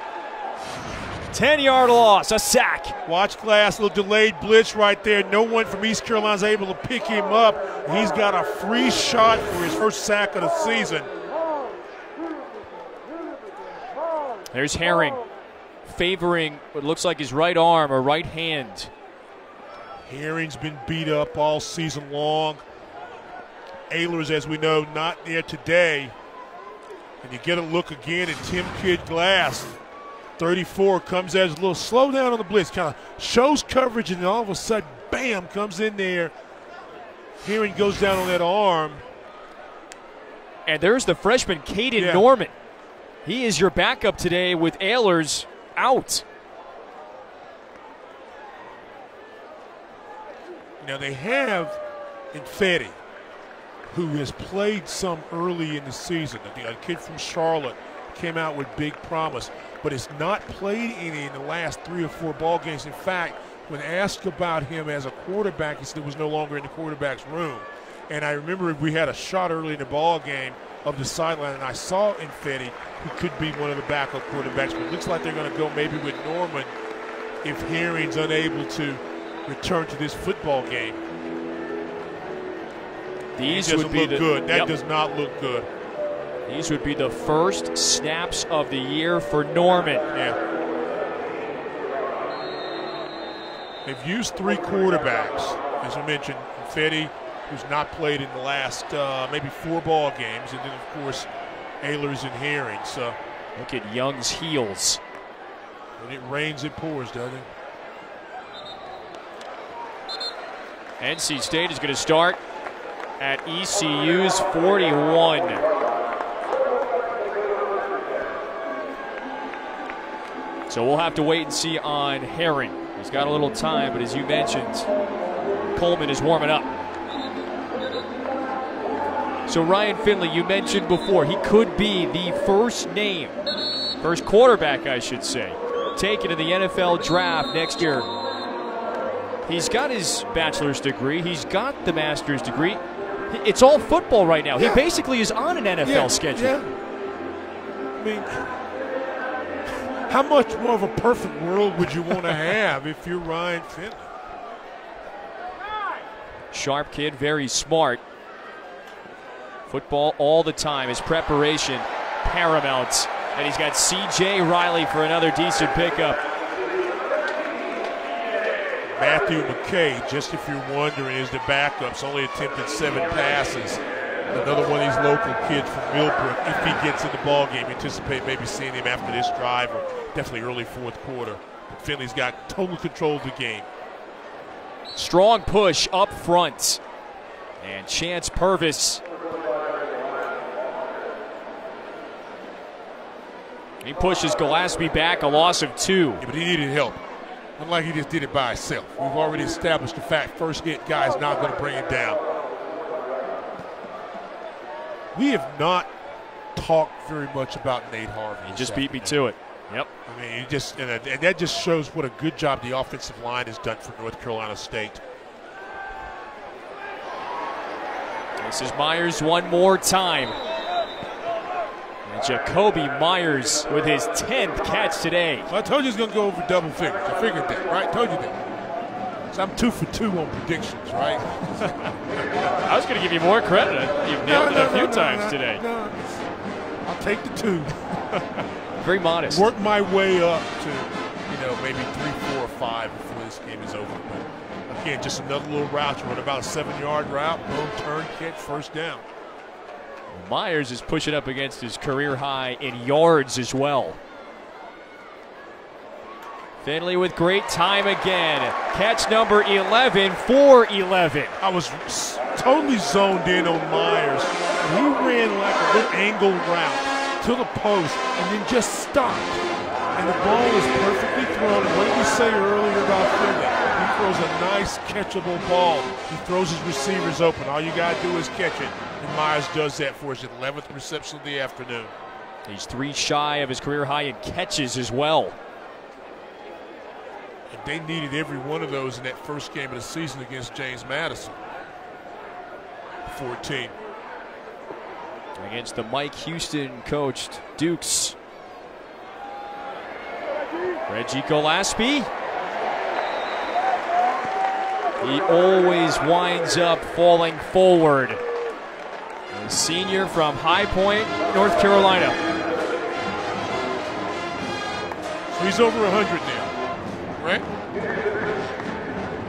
I'll take that one too. I'll take that one too. Keeping the numbers here. I like that. Now I think you're peeking at those No, numbers. I can't see that well.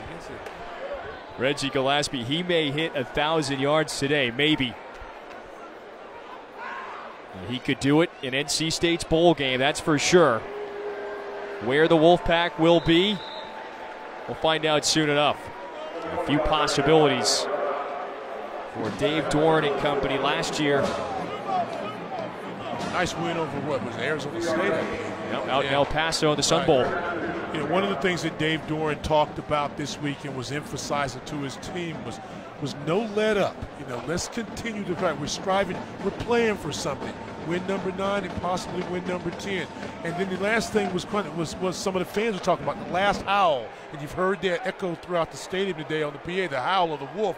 This is the last time to be on this field. And these guys have come out very focused and wanted to be in attack mode. And East Carolina has been walking the plank, so to speak, since the moment this ball game started.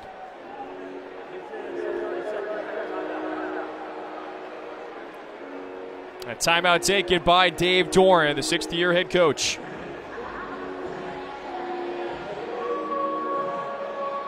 The last time fans are watching Ryan Finley, more than 10,000 yards in his 3 years in Raleigh. Started at Boise State, transfers to NC State. And I remember when he came in, I think their first game was against William and Mary a couple of seasons ago. And they had another quarterback, McClendon, who since transferred. And these two guys were like nip and tuck as to who was going to be the starting quarterback. Finley won the job, and they announced it really like 2 days before the first game. And he's not looked back in an NC State uniform. He beat him out 2 years ago. Quite simply outworked him. Finley, very unique. He's very mature. As preparation, it speaks for itself. Incomplete over the middle on 4th down. Pardon me, that was on 3rd. Now the 4th down coming up. They tried to influence White, try to get everybody to try to sneak off of this underneath. Ball just a little wide, and this may be the last drive possibly that they're thinking about. It looks like Dave Dorn and the crew are going to go for this. It's a 4th down and I think about 2. So they can get a 1st down without getting the touchdown. Ball being on the 3-yard line. So we'll see. Myers 5 yards shy of his career high.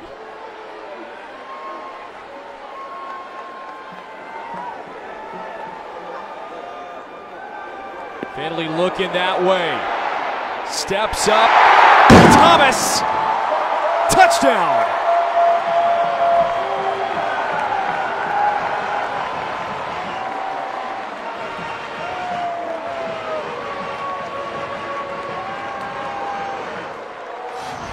When he has it. thread the needle and throw it in a tight window. He steps back, rares there between three white-shirted Pirate players. Wolfpack scores a touchdown. A lot of P's there.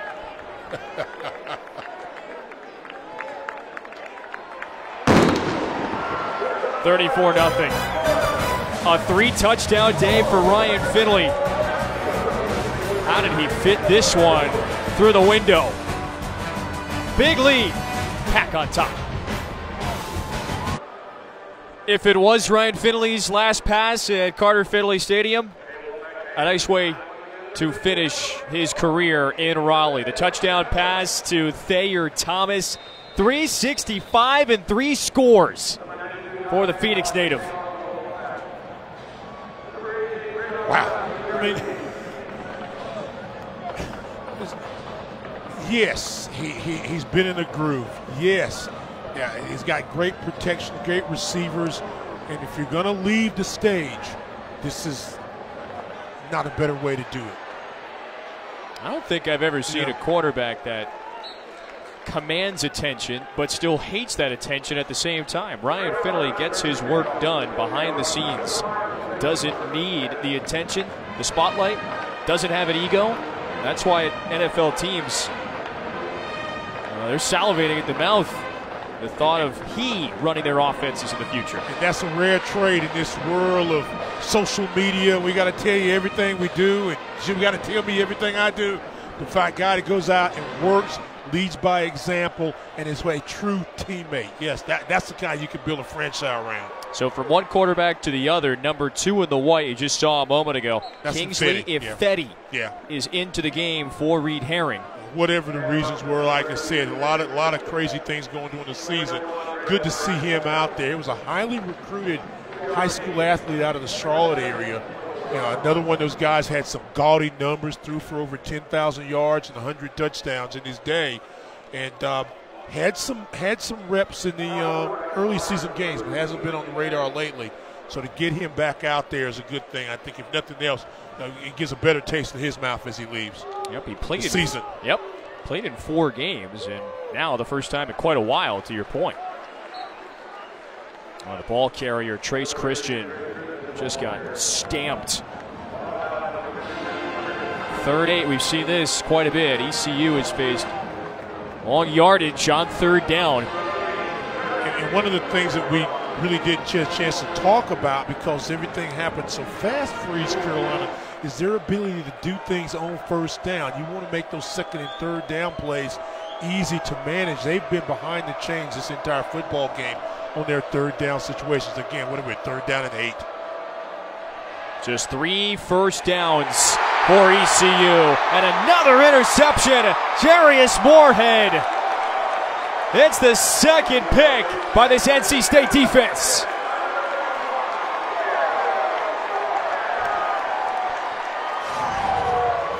The pressure. Fetty just kind of throws this ball on his back foot, just launches it, and you would have thought that was intended for Moorhead. As perfectly a thrown ball that was for him. His 3rd interception of the season. Had a touchdown against Marshall, a team that's playing this afternoon against Vatech, for 57 and a touchdown, and that was probably the easier of the 3 interceptions he had this year. And once again, Finley gets ready to go back on the field one more time. What about a quarterback keeper to end the whole thing for him? How about that? What do you think? We've touted your I'm just saying, I said what about. I said today, what about so. that time. I didn't say this is what about. Gillespie churns better than many in this conference. About 2.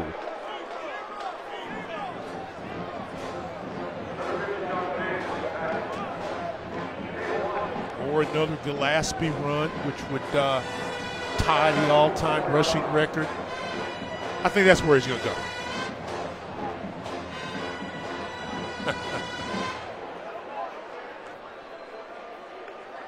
How's Reggie Gillespie going to be remembered as a Wolfpack? I think those 5 touchdowns in the game winner against North Carolina is going to be something that they're going to talk a lot about.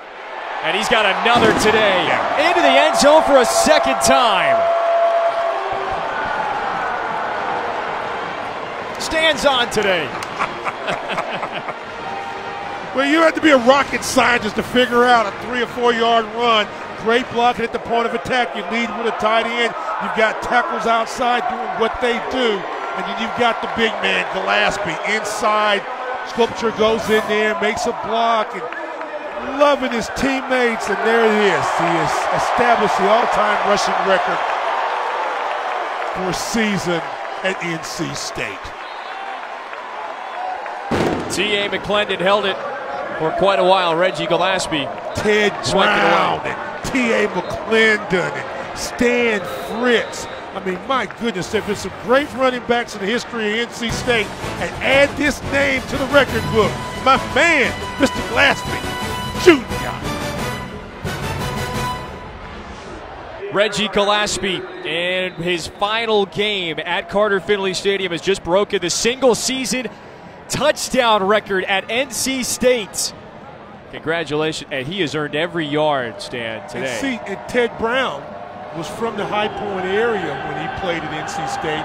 Willie Burden was another outstanding running back I remember growing up at NC State. So you know, yeah, there's Ted Brown, Dick Christie.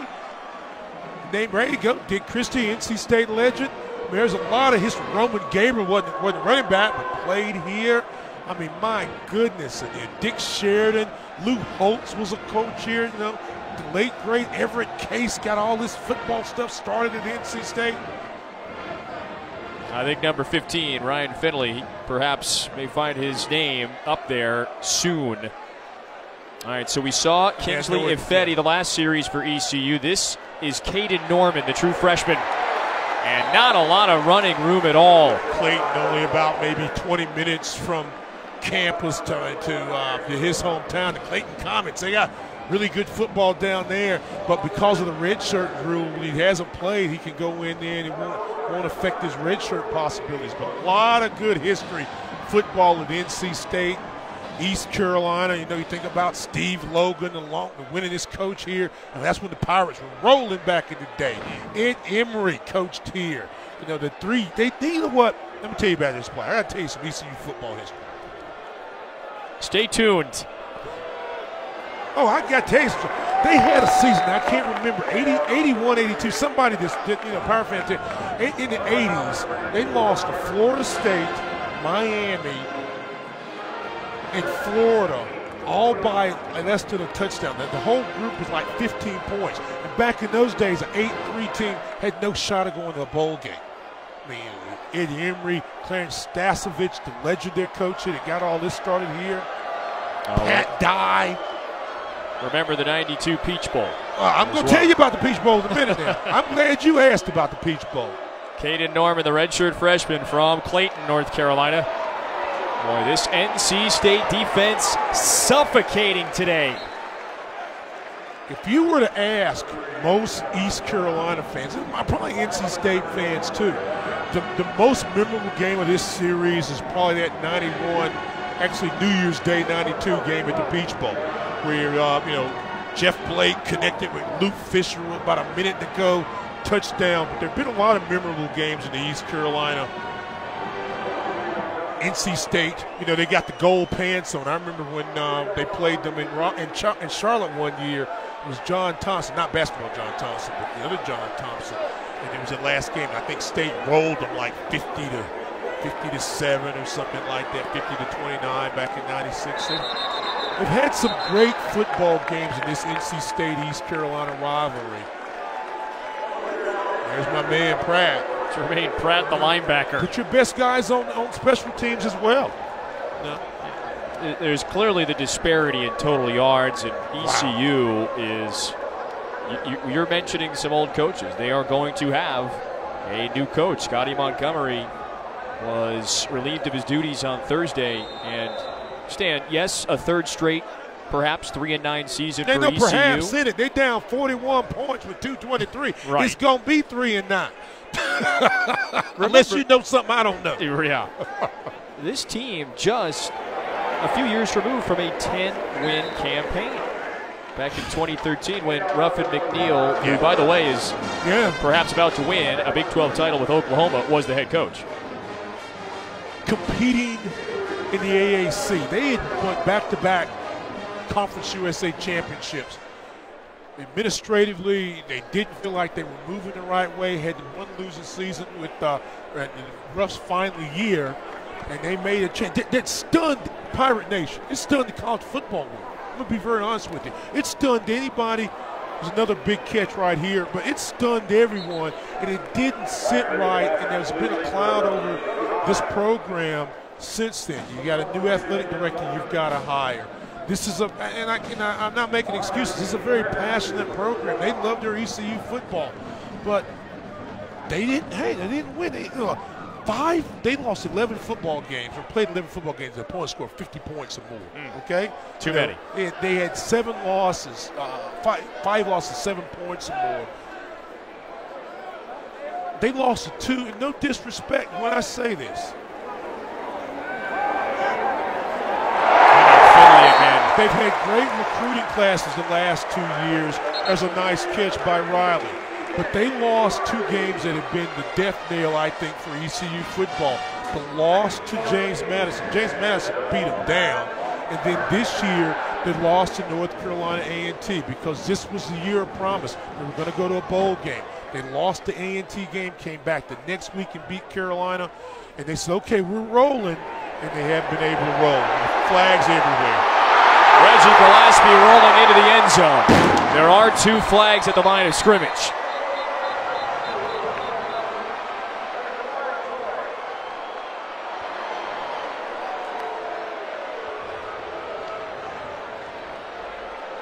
Holding, offense number 67. 10-yard penalty.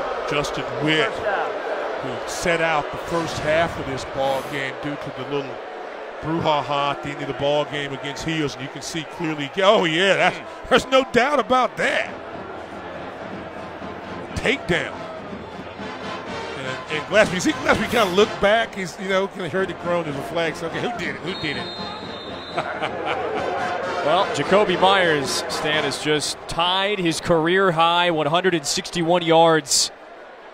And is 2 catches shy of his career high in that category as well. He's pretty good. I'd say. We're talking a lot about Ryan Finley at the next level, but Kelvin Harmon and Jacoby Myers. And here's Amezi. How do you size up those 2?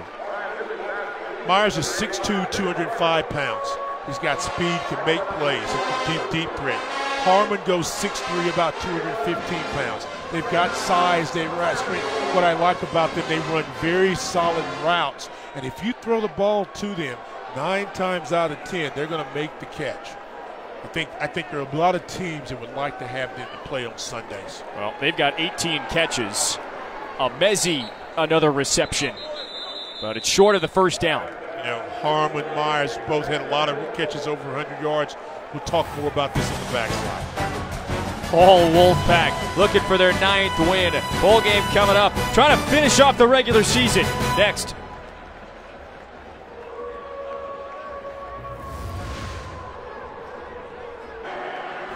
See, this way the year's been for East Carolina fans. When he came here, there were 45,000 people sitting beside him. Now he's up here all by himself. It's been that kind of season. It's been that kind of day. He might be picking out his seat for next year. Remember, NC State opens against ECU in 2019, right here on August 31st. Ryan Finley still in at quarterback. Reggie Gillespie. There he goes again. He's still in too.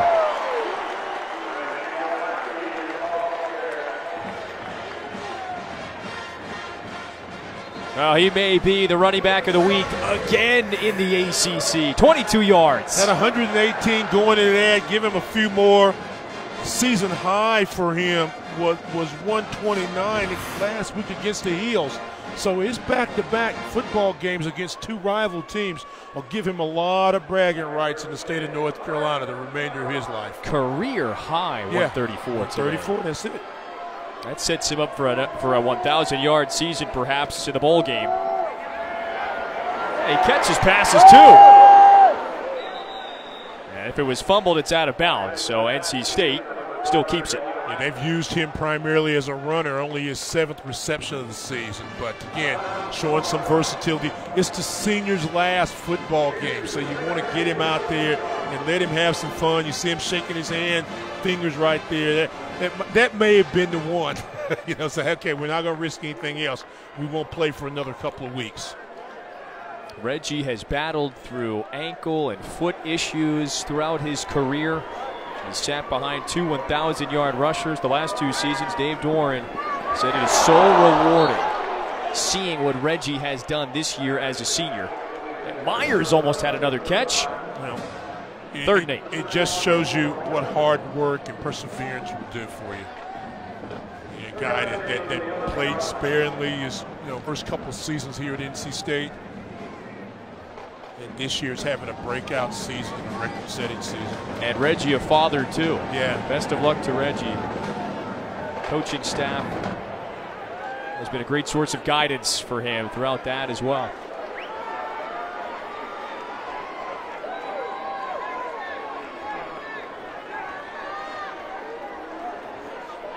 Four wideouts on a 3rd down.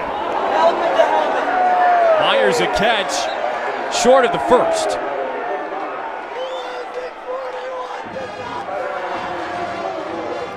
NC State fans not happy about that hit by Gore.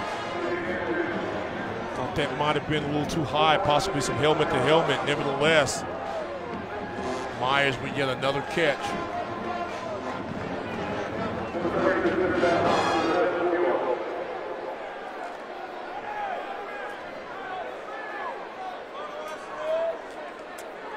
Was that his 13th, 14th catch that of Myers?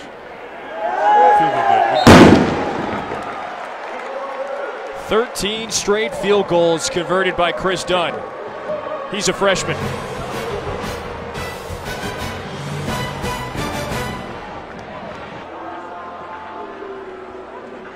NC State trying to notch its first shutout win in more than 3 years. 12:47 to go in the 4th. With Stan Luter, Kevin Fitzgerald, with you. NC State,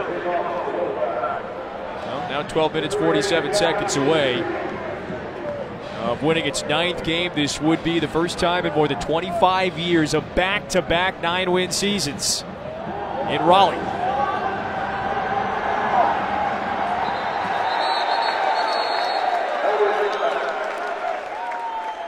NC State did fall to Clemson earlier this year. And down the road in Charlotte, the Tigers hosting the Panthers. Clemson and Pitt, 8 Eastern tonight on ABC for the ACC title. This would be the 4th straight ACC championship for Clemson. And Tigers favored by almost four touchdowns.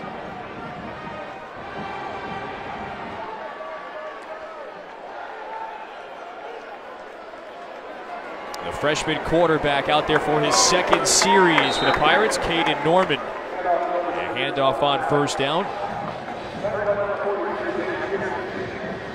Well, and this is option 3 or 4, if you will, at quarterback. So whoever the new head coach is next season in Greenville, he will still have Reed Herring or Holton Ehlers. And hopefully. Well, whether or not that's David Blackwell, the first-year defensive coordinator, today the interim head coach. And there are many that feel he is a head coach very soon in his career. Well, that is how respected he is. Whoever gets this job.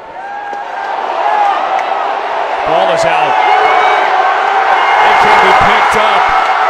Oh, down to the 1. Right now ruled to be NC State football. Brock Miller, who was sensational last week against North Carolina, picked up the rolling pig. Get your hands in there. It's a nice job there by Parham. Stripped the ball away from Howe, and then watch Miller just get there, and he's short of the goal line by about a yard. And what I was about to say, and I can get this in before they score again, is whoever takes this job has got the work cut out for him, because not only do you have to get players, and you've got to rebuild the community, you've got to rebuild the school as far as the pride of this program, and you don't have an athletic director. So there's a lot of bonding. This got to happen at East Carolina. You got a job ahead of you, and so the person that takes this job has got to be somebody that can build and can be a glooper, a person that can put them together again, because the pieces have come totally apart at the East Carolina that most of the people that came to this game once knew. That's just keeping it real, as the guys say. Okay, that's what they say down there on Cotan Street. Okay, on 9th Street in Greenville, keeping it real. Over in Winterville and all them towns out there. Whoever gets this job, you got your job handed. It's a good job. It's a great job. The runner is short of the goal line. It'll be NC State's ball first and goal at the 1. They're building a new facility. The press box is going to be open next year. Awesome. It's a great school, you know, nearly 30,000 students, the med school. Greenville's a great place. It's a great program. They've won. I told you all those names, you know, and Emory and Bill Lewis and Skip Holtz. They've won at East Carolina. They got to find a way to get it back. How about the big fella plunging in?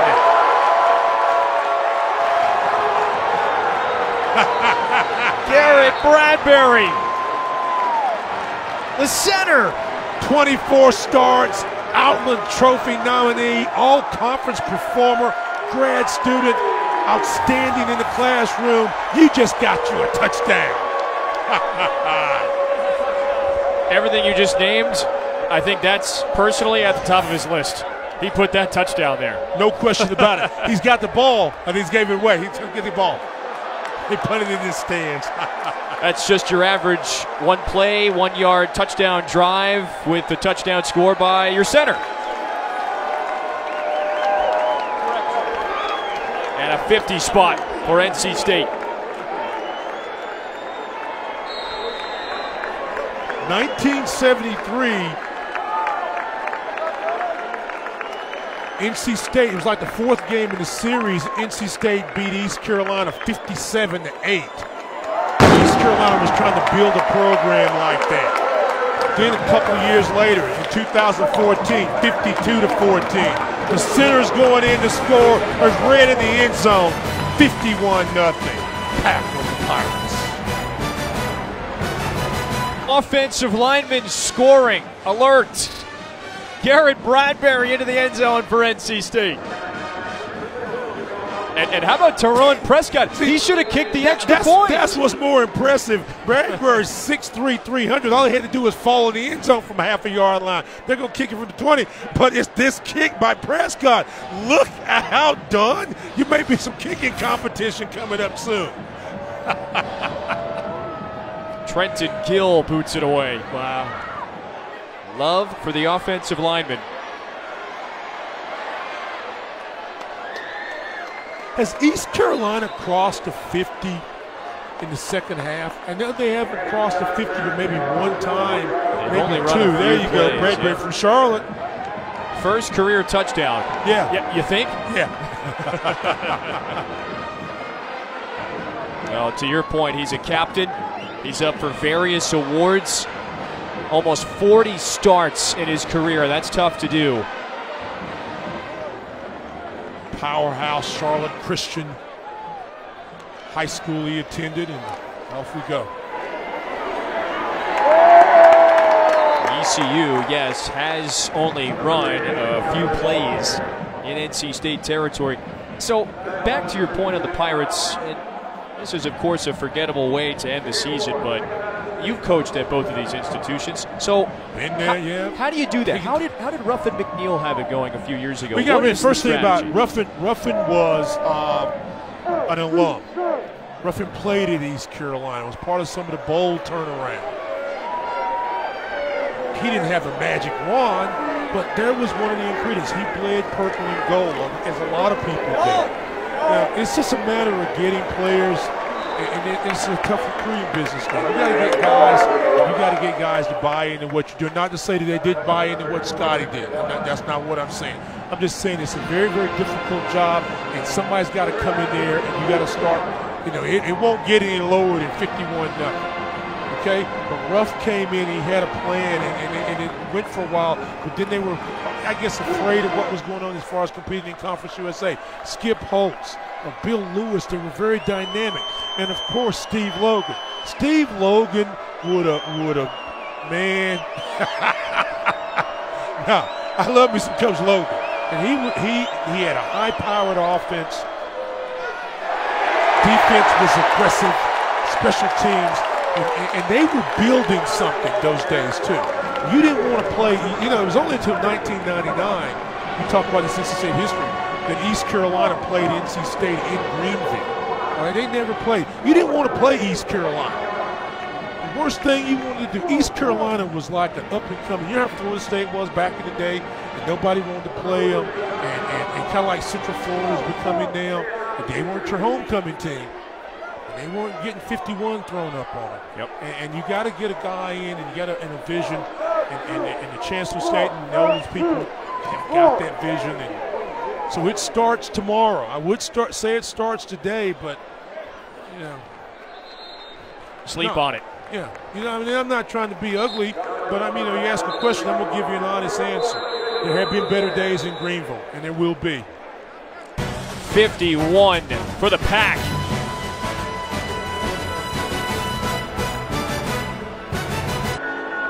Time for our Carhartt Putting in the Work Player of the Game. Who else? It's Ryan Finley. How about this pass to Kelvin Harmon? Finley, in his final game at Carter-Finley Stadium, has passed for over 400 yards, 3 touchdowns. He was picking apart this ECU defense today. All afternoon long. Really was knocked down maybe one time the entire afternoon. In his second 409-yard game, he had a 473 against Syracuse. A tough loss up there at the Dome back in the day. But, wow, he's a very, very impressive young man. Did you say impressive? Reggie Gillespie. Reggie Gillespie, now over 200 yards. Going out with the bang. Reggie Gillespie playing some of his best football the last 2 games of the season. 86-yard run. Everybody got their block, hat on a hat, and let the big guy roll. Rumbling, not stumbling, but rumbling, young man rumbling. 86 yards away. His longest carry of the year was 34. Now it's 86. Wow. Reggie Gillespie is now over 1,000 yards. Would not what have a thought day. that coming into the day just because of the work volume. But 1,000-yard rusher, 2 1,000-yard receivers. Your senior game, your last game on this field where you've worked for 5 years. You want to go out with a bang. You want to make something special, overcome with emotion. Look at the emotions. Maybe tired, too. It was a long run. But my goodness, what a special effort we've seen today by not only Reggie Gillespie, but Ryan Finley, those outstanding wide receivers, but the entire NC State football team. They came out on a mission, and certainly they have not failed. There's the embrace from his head coach. That's beautiful. That is absolutely beautiful.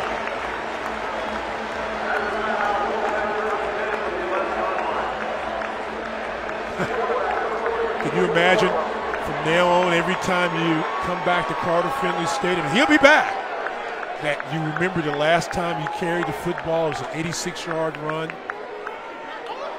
By the way, this is Woody Cornwell. Woody Cornwell!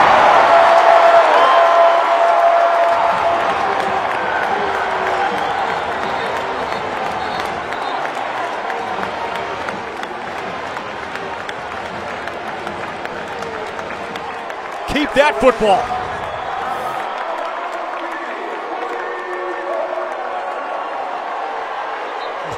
Another grass hit from Lake Juneau, Alaska, North Carolina. And he just made his senior memory. Man. I didn't see this coming. I did not. I'll be very honest with you. And I've seen a lot of blowout football games. I've seen a lot of games in this similar situation. And I just did not think that ECU would have a 58 spot put on them after a 60-plus spot a week ago.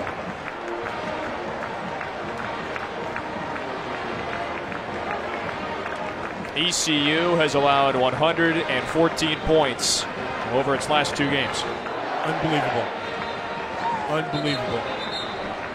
Stan Reggie Gillespie becomes the 3rd straight 1,000-yard rusher in Raleigh. Reggie, Jalen Samuels, Matt Days. And he played behind those guys. He played behind those guys. So, 58-0.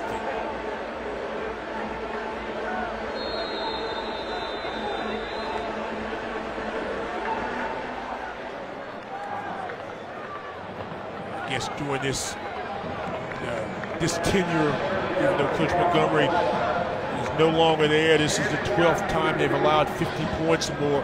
And let me say this too, while I'm talking about it. The kids loved Scott. Right. I mean, he had their respect, and they just didn't get it done. I mean, let's be fair as fair.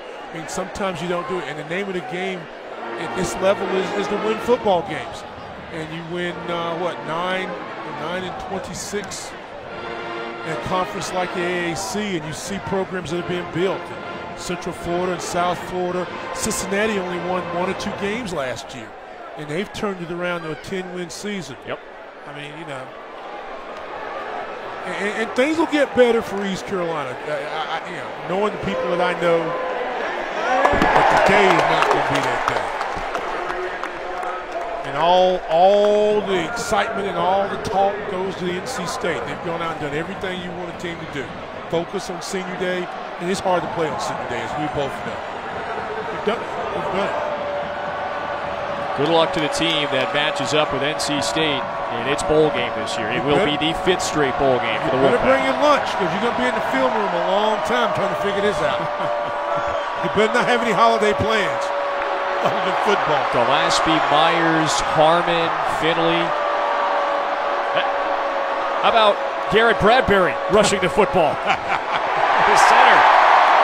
Yeah. And incompletion on 3rd and 15. And then don't forget about Pratt on one side, Murchison on another side, Moorhead, Ingram, Bryant, Roseboro. I hadn't even talked much about Roseboro this afternoon. Isaiah Moore, my goodness. And then how about the play? I mean, there have been so many plays that get you off your seat, but that Nick McLeod defending, deflecting, and then intercepting was an outstanding play, I thought. And I mean, ECU had a chance to maybe get on the board, at least get 3, and could not get that done. Look, the expectations were high for NC State, that's for sure, and there was a reason behind it. Now, 41-7 against Clemson, that's going to leave a sour taste in many Wolfpack fans' mouths, but 9-3, or 9 wins in consecutive years, is something to be proud of, and it's something that hasn't happened in more than 25 years. Oh, no question about it. And you look at that situation where they were on a roll and lost. The game that really haunts them, I think, is the Wake Forest loss. And they've had troubles with Wake Forest over the last 8, 9, 10 years. Wake Forest became bowl eligible last week with a convincing win over Duke. I believe it is. It's 11, right? ACC teams that will be everybody participating but the Heels and Louisville. Yep.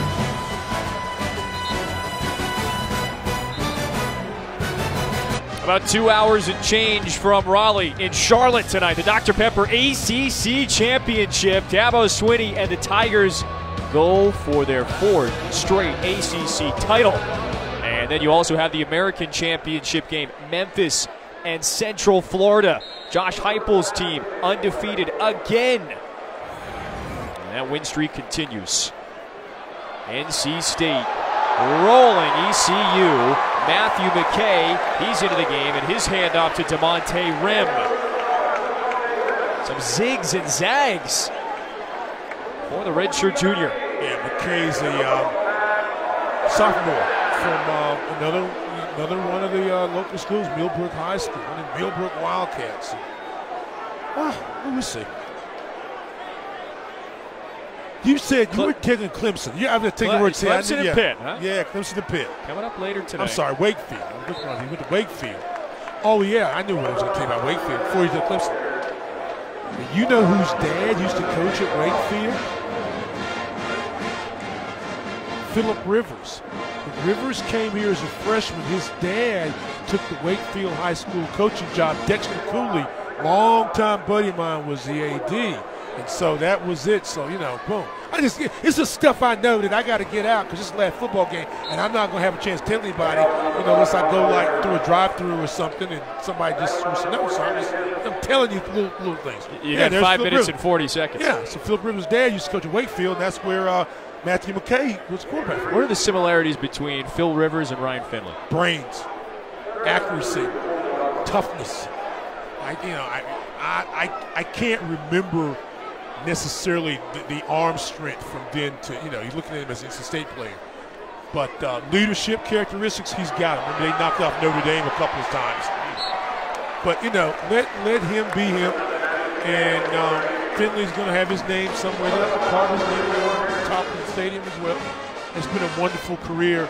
It's been a pleasure watching him. And I know NC State fans are looking forward to his little brother coming in very soon. You were talking about that earlier today. Ben, who is a class of 2020 commit, he committed just a few weeks ago.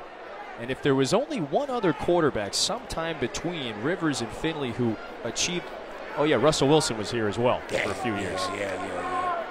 A nice string and of quarterbacks. And Glennon. Yeah. And there was a time where there were 4 NC State alums, 4 NC State athletes that were quarterbacks in the NFL at the same time. Saw Russell Wilson last week, as a matter of fact, for a quick second at the Seahawks-Panthers game. One of the league-high 6, Ryan Finley was named the All-ACC first team.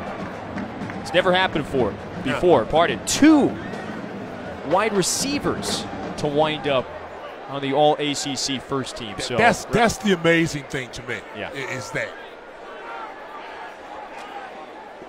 Torrey Holt, he was a star here, but Harmon and Myers together tallying over 2,000 yards. They each have eclipsed that 1,000-yard mark.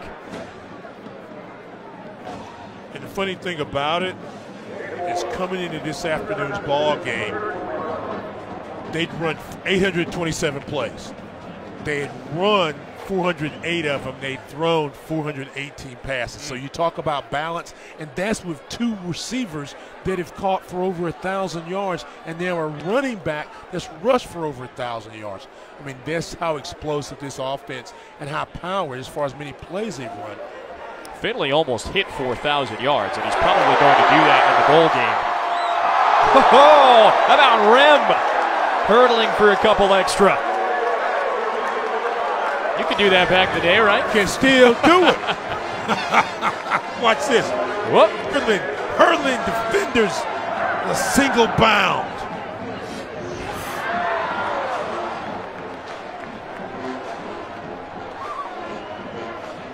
All NC State today.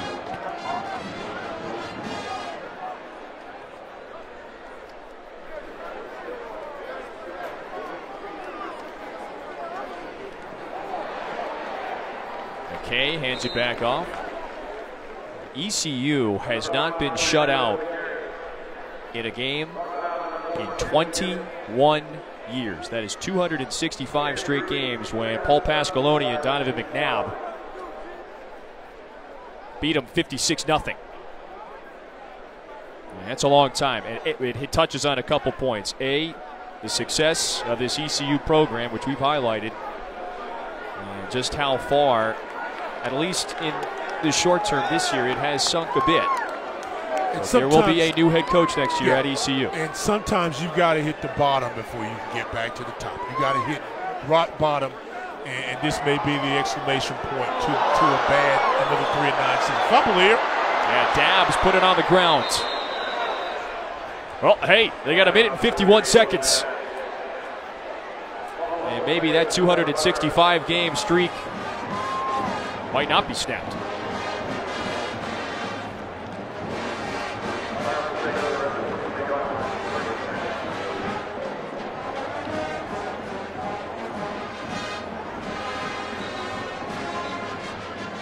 Before I forget it, Tom McClellan, Annabelle Myers, the sports information directors at the respective schools, just want to thank them for all their help, and along with the coaches. It's been a crazy week down at East Carolina. We've talked about it ad nauseum, and Tom stepped up and made sure that we had information, had accurate information, and we appreciate that. And Annabelle, one of the best out here. Ditto.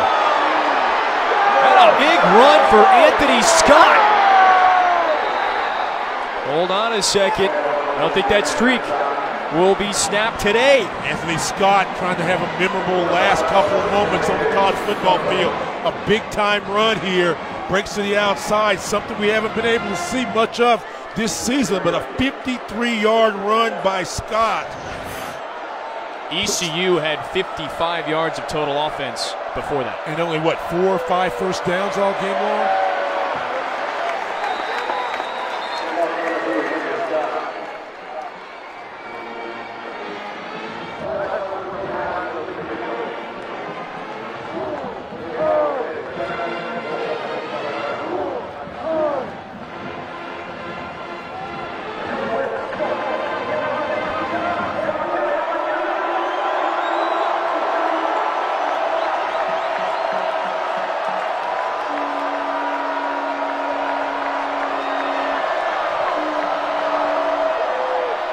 Back to Scott.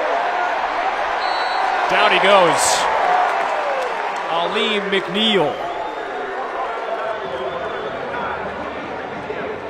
There's Jake Verity, the junior kicker. First team all-conference. He's a solid kicker. I mean, we've seen some really good kickers today, primarily from NC State, but Verity's a strong guy, 18-20, and his long was a 50-yarder early in the year.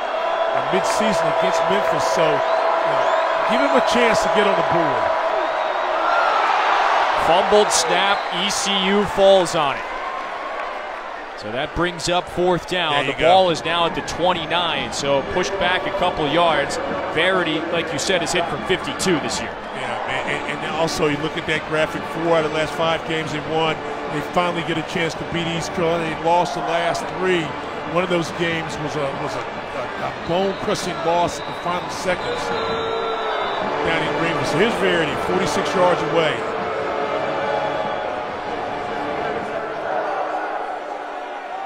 %90 of the time he's made this year.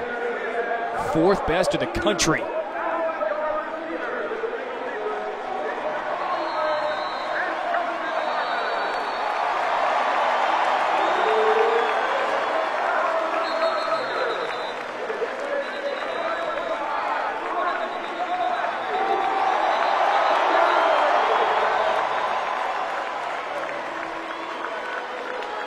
The emotion of senior day. Wow. Playing your last time at this stadium in front of friends and family. Friends you've now become. Some will be your lifetime friends. But here we go. Here's the drama. Can he make this field goal from 46 yards out? And a timeout taken by NC State.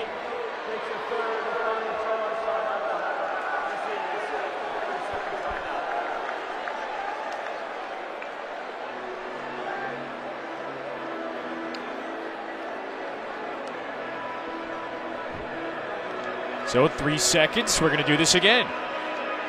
This is kind of what I anticipated, this game going down to a last-second field goal.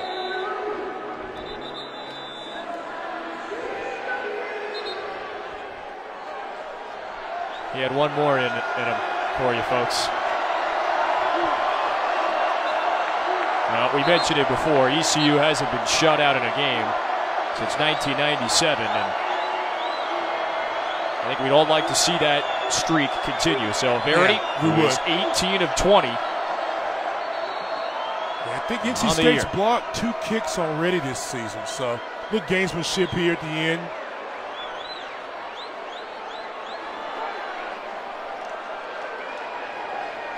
There's David Blackwell, and that's a sharp stare from the sideline to the other.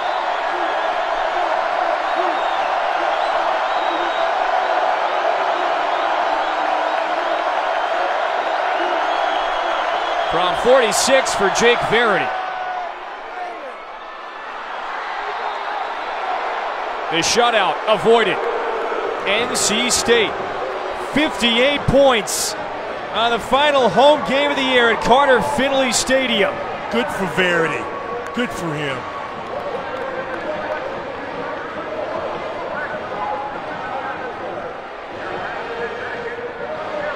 Back-to-back 9-win seasons for NC State for the first time in 26 years.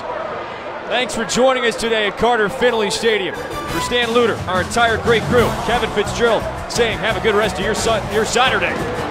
Good night from Raleigh.